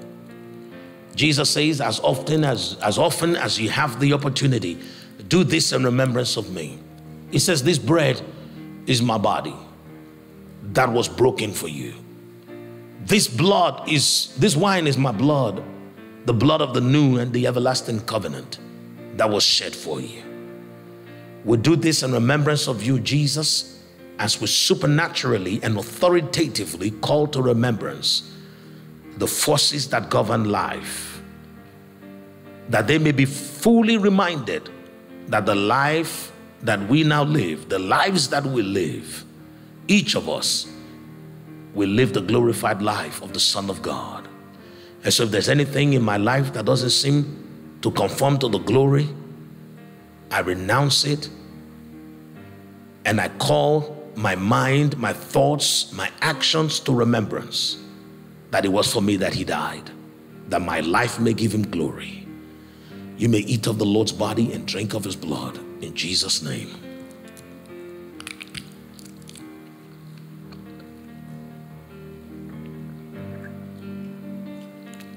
I want us to spend the next couple of minutes just praying. Is anybody coming forth for a testimony real quick before we continue praying? Or did we take them all? Praise God. So today I would like for each and every one of us to rise up if we can, wherever we're at. And I want us to pray.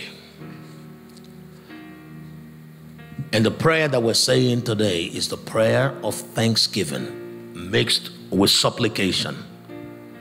And the way we're going to mix our thanksgiving with supplication today is to thank God for the things that we had tried to do that we couldn't, but that God has done for us.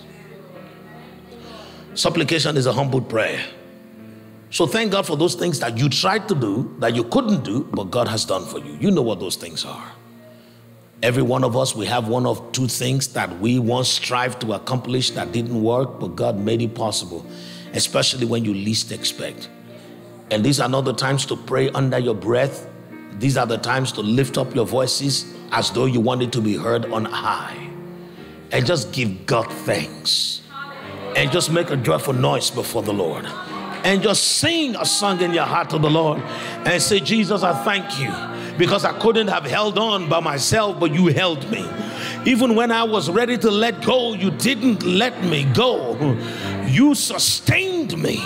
And I am giving you thanks because I stand because you are here. In the mighty name of Jesus. And as we are blessing God, he is releasing more. He is releasing more over us. In the mighty name of Jesus. Father, we thank you. In the name of Jesus. Praise the Lord. God is good. I was going to go and pray for folks, and the Holy Spirit said to me that as many people as need healing in their bodies to come right here. If you need healing in your bodies, please come right here. And if you need healing for your mind, if you know the enemy has been messing with your mind lately, I want you to actually come up here. I want to pray for the 3 or 4 people who need a restoration in their mind of the peace of God that surpasses all understanding. Healing for your body, stay right here. I'm going to get to you. Josephine, you stay here, but you're not the first person that I saw. So if you know that lately your joy has been messed with, you can't even just get to that place of joy and stay there. It's an attack of the enemy. I want to pray for you. No, I want you to come up here. Oh, yes. This is for people with physical healings. And I just want you to be blessing God wherever you're at, because we have something that the world is seeking. We have the presence of God. In the presence of God, there is fullness of joy. What does that mean? Sister Michelle, can you come over here, please, ma'am? Today, we will pray. I want you to stay right here. Brother Jackson, I want to pray for you. I want you to come right here. I know that as soon as I declared that peace of God upon you, I saw you, you received it, but the Lord has more for you in the mighty name of Jesus. Father, in Jesus' name, I want you to say, I believe. Help my unbelief. Father, in the mighty name of Jesus, any strongholds, any limitations in the thought realm that may want to get in the way of the abundance that you have for your son in this season, let it be loose right now in the mighty name of Jesus. Let such strongholds be loosened, be blown away by the wind of your divine judgment, that your son may have a full gateway that is open to receive the fullness. What God has for you in this season is maturity in faith. What God has for you in this season is stability in your thoughts. What God has for you in this season is the resilience to stand and to be able to lift others up in the mighty name of Jesus. Let this mind be in you, the Lord says, which was also in Christ Jesus. He has not given to you the spirit of fear, but the spirit of love, of power, and of a sound mind. You're about to step into a season wherein you will no longer remember the last time your heart skipped a beat. Regardless of what you hear, you're not going to feel anything in your heart simply because he's wrapping your heart in his love. You will respond to his love, and that's it, not anything else. No bad news, no fearful thoughts, just his love. In the mighty name of Jesus, I thank you, because by it the Lord is going to place you in a garden wherein you don't have to reach out too far to receive the fruit that you need for the nourishing of your spirit. In the mighty name of Jesus, God bless you. Michelle, thank God, because I remember my wife said to me that you said that the storm is over. Right? Was that what Michelle said? That you were dealing with certain things? Since January 1st. Since January 1st, but things have calmed down. So we're going to pray over you today that affliction will not arise. You see, because the ones who are responsible for attempting to rob you of your peace, they've been startled, but they have not given up. But we will put them at bay. The Bible says they will come in one way, but they will flee in 7 ways. So right now, in the mighty name of Jesus, I pray over you, women of God, that you will see yourself as the Lord sees you. In the mighty name of Jesus, your heart will receive a consciousness of who you are in Christ Jesus. You see, when you have a dream that seems unpleasant and you wake, you will not be troubled. You will roll over and you will sleep again, because you will know the difference between the enemy's illusions targeted at robbing you of your peace and a real trouble. Even when there is a real trouble, you still will not be troubled because you are confident in the Lord. But going forward, you will sleep, your sleep will be sweet and sound. Your heart is immune to the fiery darts of the enemy. They are cowards. They stand from far away and they keep sending you things to trouble you, but they do not know that you are under the shadow of the Almighty God. So right now, in the mighty name of Jesus, I pray for you to receive new dreams, fresh insight and fresh revelations, that your heart might be at peace always, in Jesus' name. Josephine, I want you to say this. I will speak to the storm. I will speak to the storm. Peace, be still. In the mighty name of Jesus. The authority of the name of the Lord Jesus is upon your lips. You don't have to think it. You don't have to try to resolve it in your mind. You just have to speak the promises of God, and you will be at peace in the mighty name of Jesus. So right now, in the mighty name of Jesus, I pray for everybody that is here today to experience the wind of the robe of God's presence. If you have never felt it before, I pray that you will feel it today. Where you're standing, you will feel the breeze of his robe, because the Lord is here and he is moving amongst us through the ministry of his angels. And not only are you to imagine it, you are to experience it in the name of Jesus. There is one more person, and I can hear you saying, oh, I think I should have gone up there. If that is you, come now. I want to pray for you. It's in your mind. Oh yes, praise the Lord. God is good. Yeah, so you kind of hesitated a little bit because you're like, yeah, some of the things that I was saying was resonating with you. And it's like, okay, this is how I'm going to deal with it. But the Lord still wanted you to come here today. Alrighty. So Father, in the mighty name of Jesus, you are God's battle axe. You are his instrument of war. And that is the reason why he's been dealing with you the way he has. You see those moments that you feel like maybe the Lord is a little rough with you, he is sharpening you. You've even given yourself examples of people who had it a little easier than you, or times that even you had it a little easier. You're like, why now? And the Lord is saying, because I'm getting you ready. You see, that knowledge and that revelation will bring you peace. Yes, it will bring you the peace that is beyond understanding, because right now you're standing before the Lord and your spirit is saying, Lord, you will not give me more than I can handle. So sharpen me as much as you need. It is all for your glory. You see, you're about to be effective in prayer like you have never been. You're about to be effective in witnessing like you have never been, because the Lord has dealt so wonderfully with you in the mighty name of Jesus. And so, Lord, I thank you because of the atmosphere of her mind that has been made subject to this training exercise. Lord, nothing will be amiss. There will be order. There will be peace. In the mighty name of Jesus, the Lord restores you in glory. In the mighty name of Jesus, be at peace, woman of God, be at peace. Lord, in Jesus' name, thank you. God will give you praise. Oh, Father, I thank you for this woman. Not just your physical ear, but your spiritual ear will be opened. I want you to come here because I am told that my microphone needs to kind of like be within this region. And so once I'm done praying for you, please make room for others in this region. So I'm not done praying for you. As I was coming toward you, one of the things that I saw was I saw your ears being open. And the Lord said to me, it's not just the physical ear, but your spiritual ear will open. A lot of what you've been doing in the realm of the spirit, from what was shown to me, is you've been reading signs you haven't really heard. And you've gotten good at it. In fact, there are times where you've convinced yourself that God spoke to you, but in reality, you were just reading signs. Because that ear is yet to pop, but it pops right now in the mighty name of Jesus. Now, in the mighty name of Jesus, I want you to say, I receive hearing. I receive hearing. You see, the Bible says faith comes by hearing, and hearing comes by the word of God. Hearing itself is a privilege.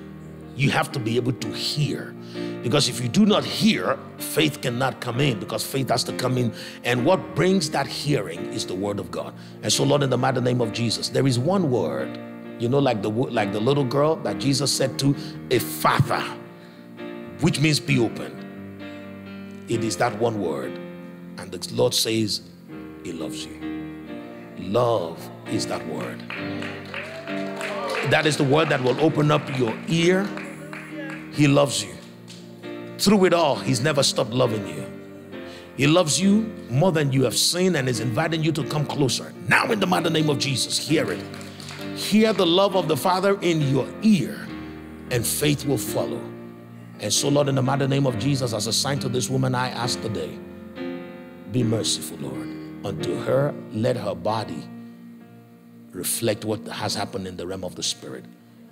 In the name of Jesus, I commit this woman to the ministry of the angels of God, who are ministering spirits unto you and I as heirs of salvation together with Christ Jesus. Where's Manuelita? Come. God bless you. As I was praying for her, I heard that it is now time. You have waited You have been patient. You have persevered. In fact, in some cases, it appears as if you have been stubborn.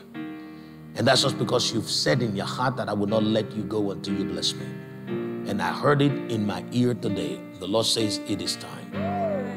In the mighty name of Jesus, it is time. Praise the Lord. Praise the Lord. Hallelujah. It is time. It is time. It is time. It is time. My sister Z, I want you to come forward. You see, what you have received of the Lord is already done. However, what I see is that you need to continue to enforce it with your mouth. You need to keep speaking it. And so, Lord, in the mighty name of Jesus, I release upon this woman today by the power of the Holy Spirit in Jesus' name the unction to speak your will without wavering. You will keep confessing until you have possessed that which the Lord promised in the mighty name of Jesus. Amen. Brother Ricky, the Lord said to me that they don't need to know, but once it's done, can you come closer? I want to pray for you. The Lord showed me something that you're dealing with that others do not know about. You've kept it to yourself. You've kept it fairly well. And the Lord says that when it happens, that which the Lord will do concerning the matter, then it will be time for others to know. Father, in the mighty name of Jesus, let it be made complete in this realm, the testimony that's already been written. I see the testimony written, sealed, and rolled up and given to the angel of the Lord to bring to you. You see, that testimony is already complete in heaven. There is nothing that will stop it from being complete here on the earth. And others will gather around the table. You will be seated. I see you sitting down as one cutting a birthday cake. As you sit down to cut the cake, the song they sang instead of happy birthday was, "It is the Lord's doing, and it is marvelous in our sight." The Lord has done it, and you will see it, and they will see it too. So, Father, in the mighty name of Jesus, the Lord blesses the honor of your heart. You have honored the Lord with your perseverance and your long suffering. When other people were going around looking for help where there is no help, you decided to call only upon the name of God. And he has come through for you as he's done again. He says, I have done this before and you know it. He said, this time around, I am doing it again, but the light of it will shine even brighter. In the mighty name of Jesus. Amen. Praise the Lord. Brother John,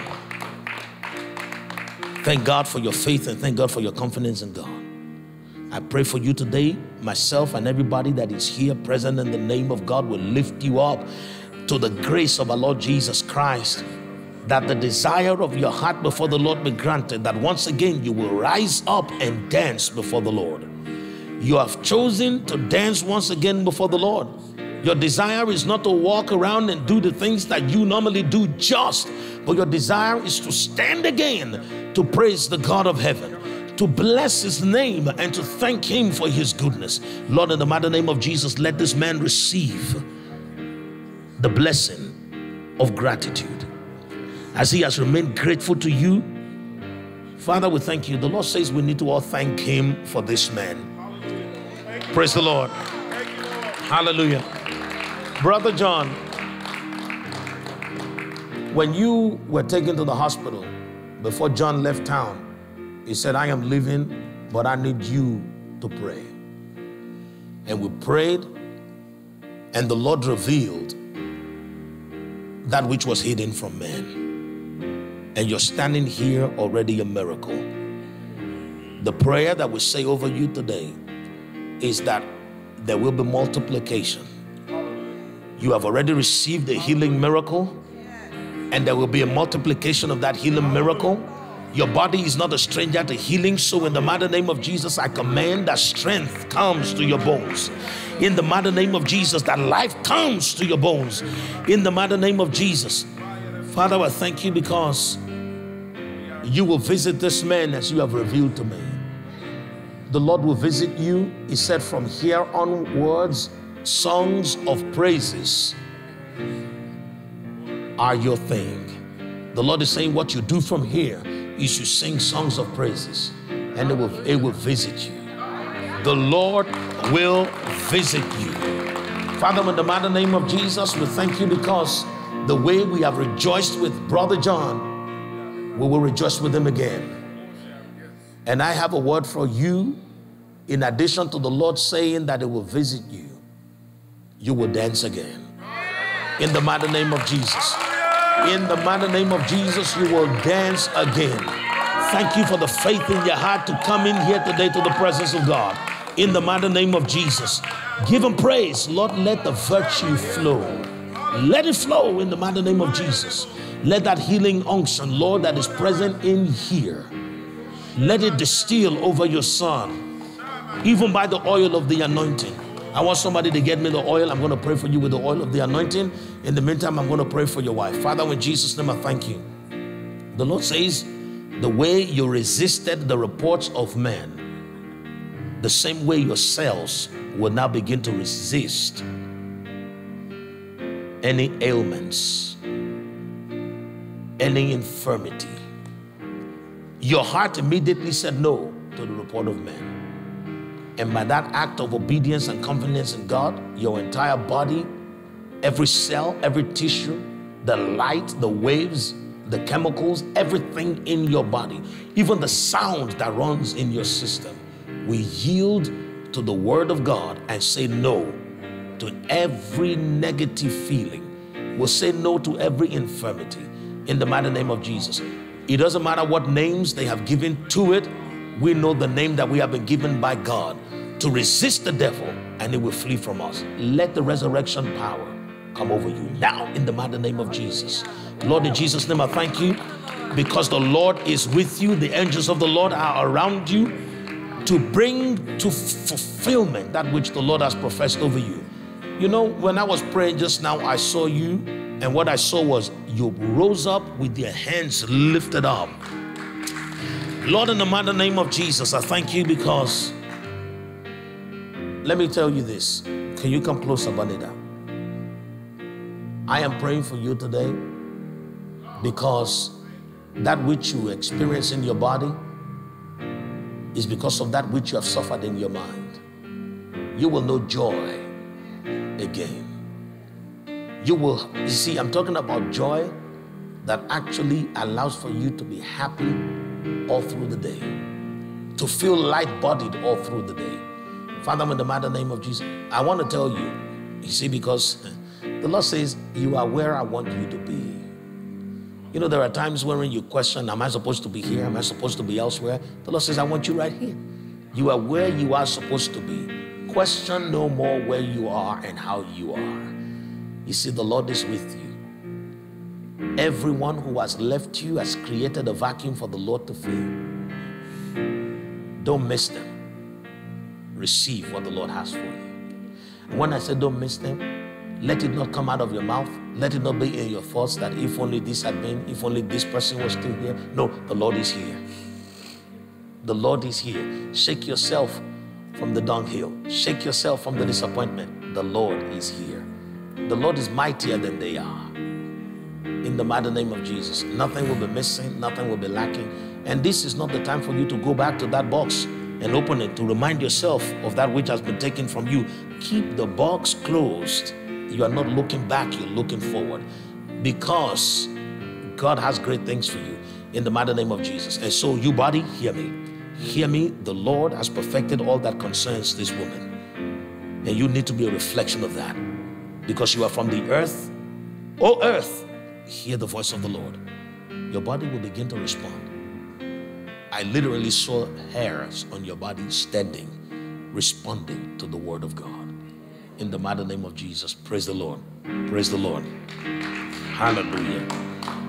You already know that he that has begun a good work is able to bring it to a perfect completion. You see, God has just given you a house, and he knows everything else that has to go with it. So what do you have to do? Just give him thanks. Once a thought comes to your mind, before you think of how I'm going to get it, thank him, because you will get it. Lord, in the mighty name of Jesus, did you also come out for healing in your body? Alrighty, you want to tell me something?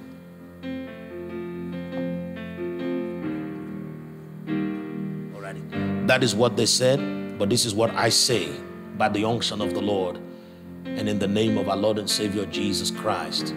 Every one of those things that they said are in your body that bring destruction are no longer in your body. At the word of the Lord, you will return and your diagnosis will change. What you're experiencing is a similar miracle to what was going on right here with John's grandmother.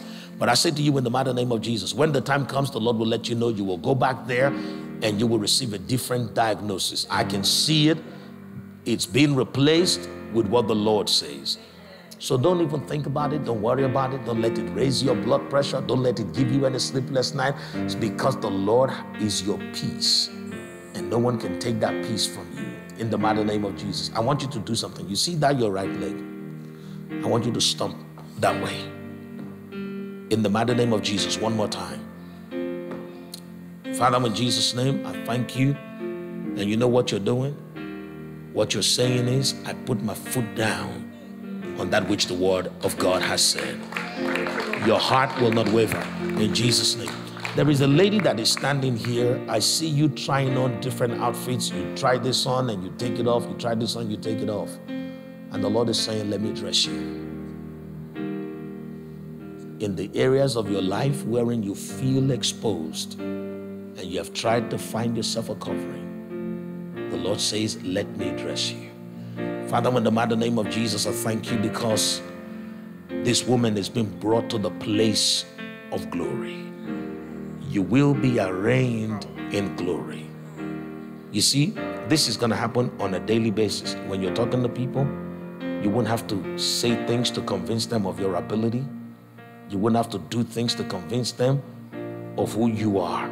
It will be seen because the Lord has put his emblem and his mark upon you. You see what I mean? So don't you ever feel that pressure anymore to say, no, I have to do this, I have to say that so that they know I know what I'm saying. No, when they see you, you will appear in the robe of righteousness and they will know that you are equipped and more than enough. Let him robe you and you will never have to feel exposed again. In the mighty name of Jesus. Father, we give you praise. God is good. Nicole, physical healing.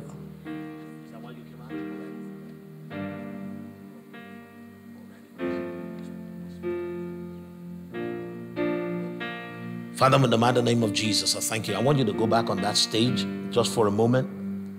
And I'm going to come and pray for you. Just stay there. Because there was something about people who needs work to be done on their minds. And so just stay there for a minute. And I'm going to just have Rosemary take the oil with me. I need to go anoint John. Or is he left the room already? Oh, he's right there. Okay, alrighty. I want you to get the oil and be ready for me. Anybody else apart from Alexis standing here for healing in their bodies? Alrighty. I'm going to pray for you with the oil as well. In fact, give me a dash of the oil just now. Father, in Jesus' name, I thank you. Father, I thank you because of what you have shown to me concerning this woman. A couple of days ago, I lifted thee up in my prayers before the Lord. And I know that you have been seen. You have been seen by your heavenly physician. And your diagnosis is that it is well with you. And so, Father, in the mighty name of Jesus, for the faith of this woman and for her confidence in this gospel of peace, let this healing happen now. In this realm, in this physical dimension, let it be a replication of what you've already done in heaven. In the mighty name of Jesus, Hannah received God's healing grace over you and into you right now in the mighty name of Jesus.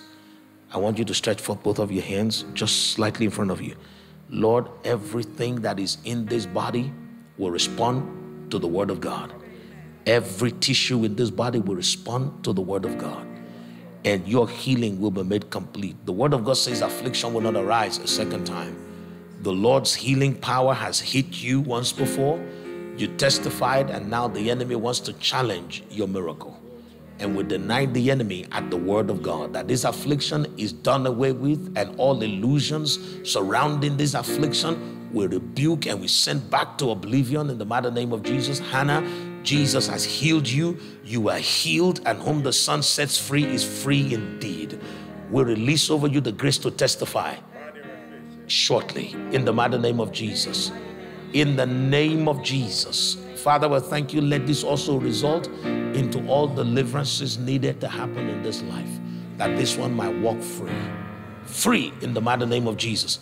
Alexis.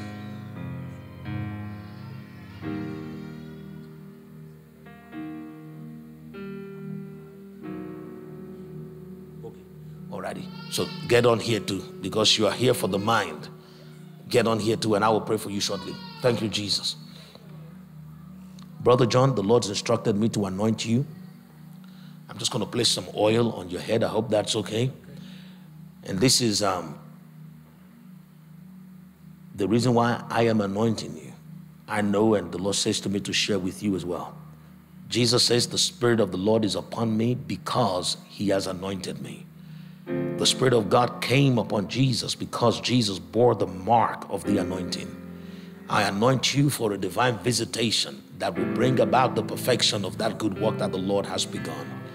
The Lord will visit you in your own space, and it will perfect all that concerns you, and you will rise and dance in the place where you will always dance. In the mighty name of Jesus. Father, let there be an abounding by your grace.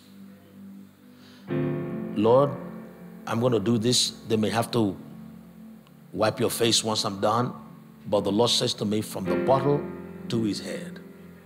And I'm just going to let the oil of the anointing go from the bottle to your head in the mighty name of Jesus. Father, in Jesus' name, I thank you because we have done as you have commanded. And Lord, as we are present here, we will be present and we will hear the testimony of the great deliverance that you have done in the life of this man.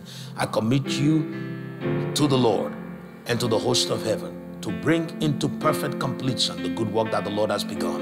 In Jesus' name, amen. Brother Ricky, can I pray for you real quick? Yes, ma'am. Oh, absolutely. I will anoint you also because the Bible says desire the best gifts, and as you have desired to have this same visitation, you will receive a visitation, and his testimony will not just be his to share, but you will also be a partaker of this divine visitation in the mighty name of Jesus. Whom the Son sets free is free indeed. The Lord said to me, say it to her, because it's going deep into your spirit.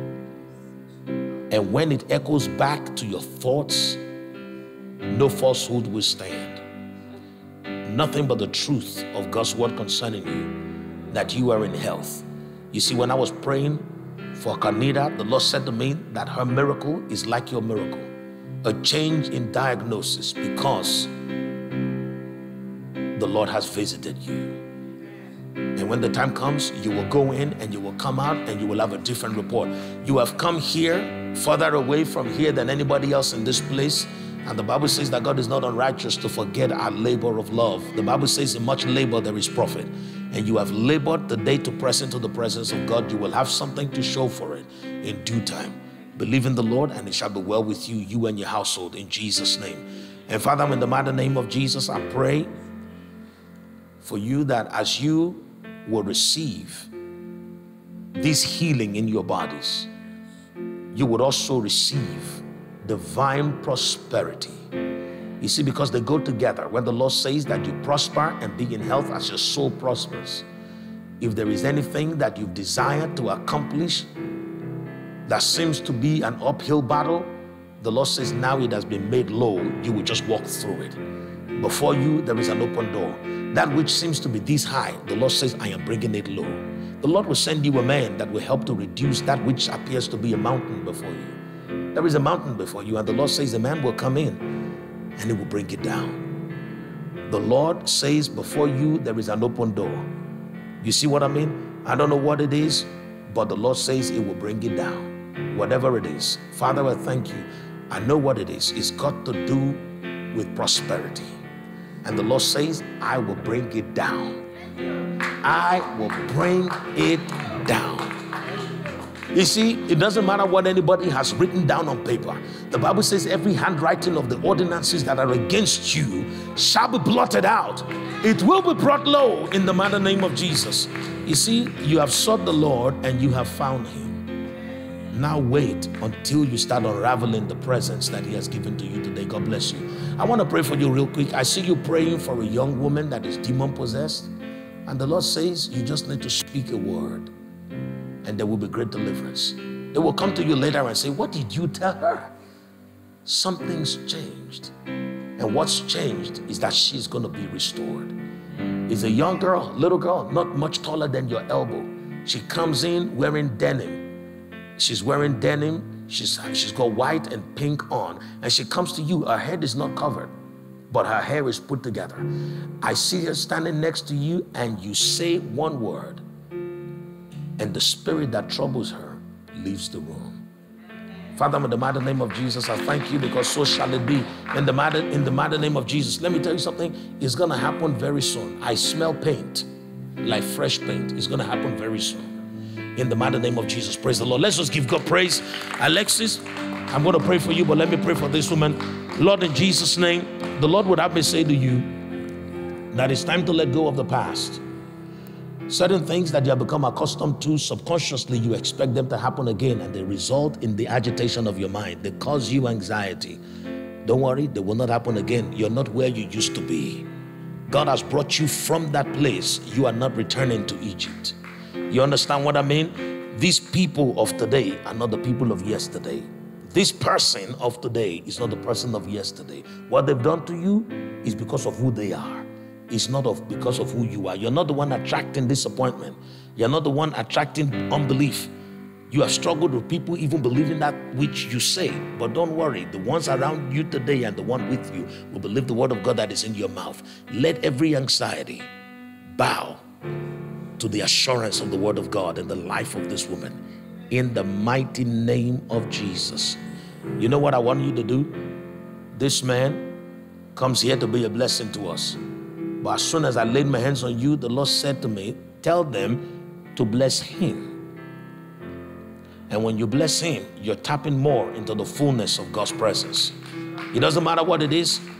Just let the Lord lead you. Just bless this man. He doesn't even know. He's probably wondering what I'm doing. But let's see what the Lord has for you.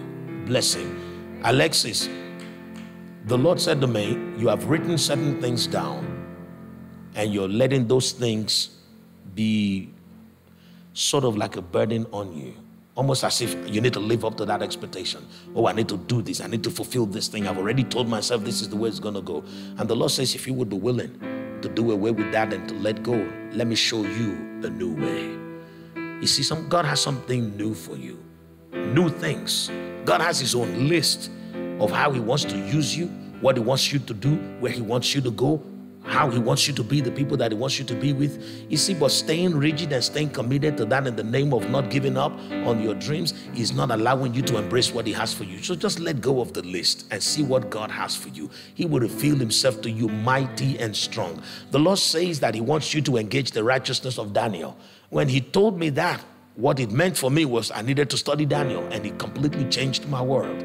And so I want to encourage you, study the life of Daniel. Get close to that man of God and see what things he received from God that needs to be seen in your life.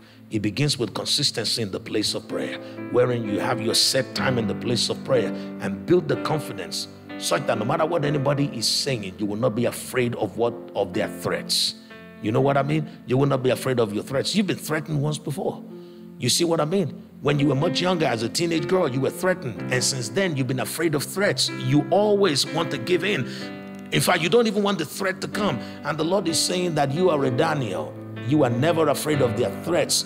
They may threaten you with the lion's den, but you will not be afraid because the Lord has provisions to keep you there and to bring you out alive. They can threaten you with all kinds of things, but your confidence in God will rise. I see that at the age of 14, that was when one of those incidents happened to you. You were threatened, fear came in, and since then it's been keeping you away from being as confident in pursuing the Lord and receiving what he has for you. The Lord, who is the same yesterday, today, and forever, is able to go back in time because he's the Lord of eternity to fix the past, and he's fixing that for you today, so that from today you begin to see the glory revealed that the Lord has for you.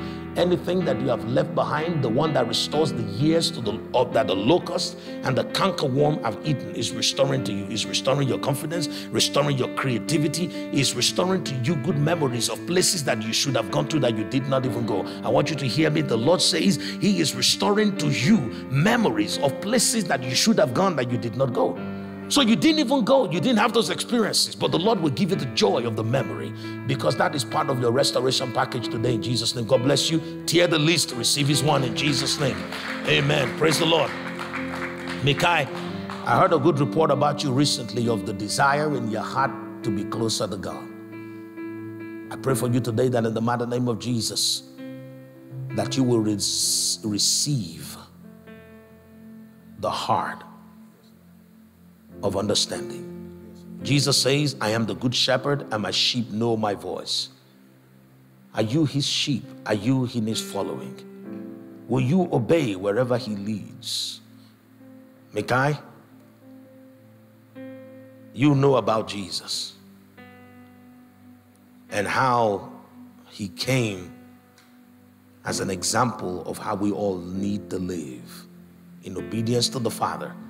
And he demonstrated it even by going to the cross to lay down his life to pay for our sins, to forgive us so that we can also forgive other people.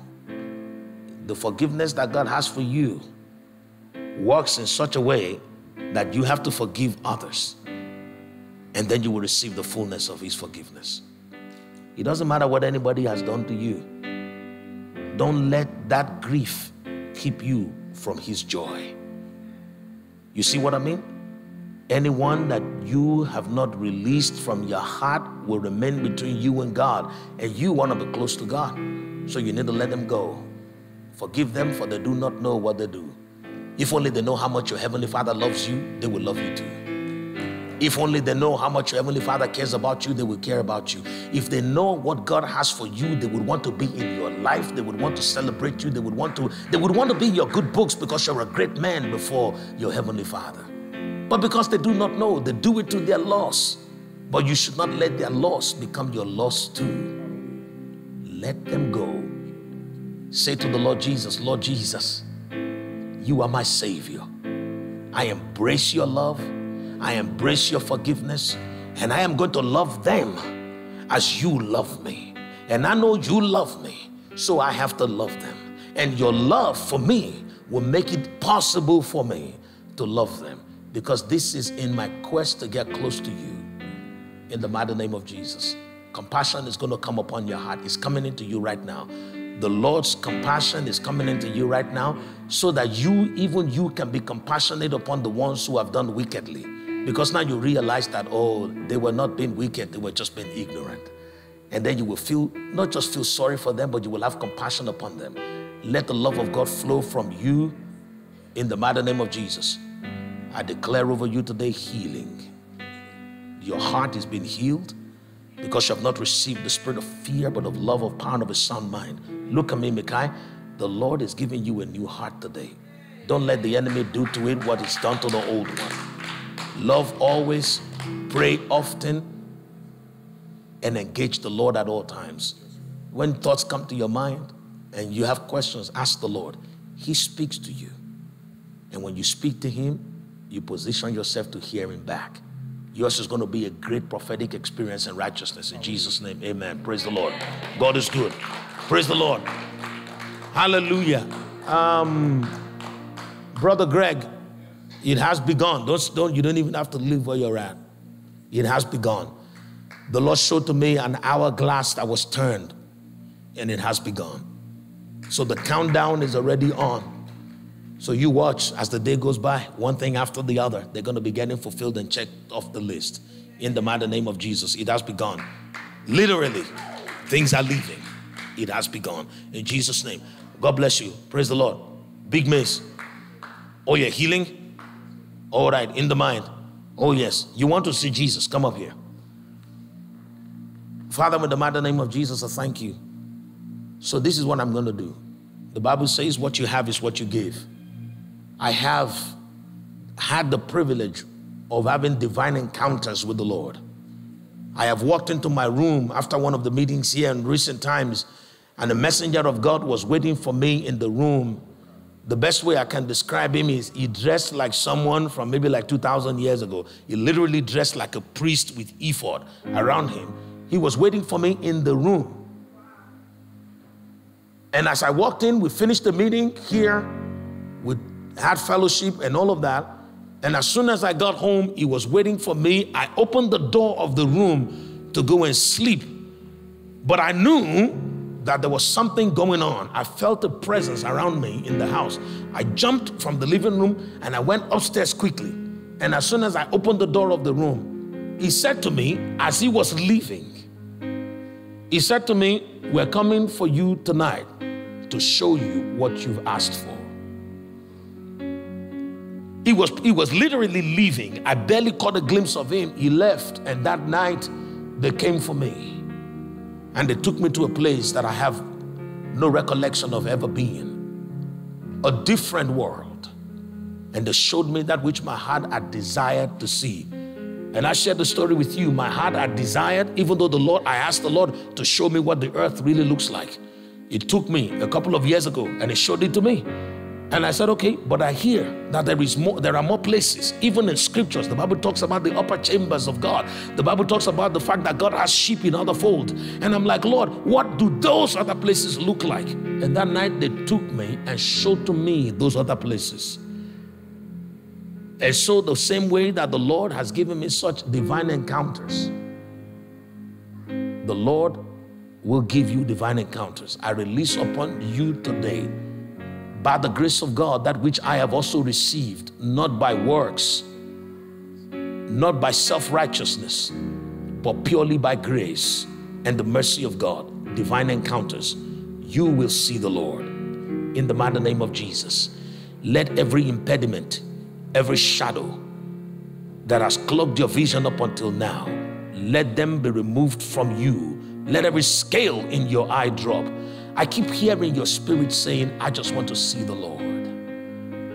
You will see the Lord, Kenyatta. In the mighty name of Jesus, you will see the Lord. I commit you to the angel of the scrolls. They will show you great and mighty things which you do not know. Praise the Lord. God is good. You're already seeing. No. You will see more. You will see more.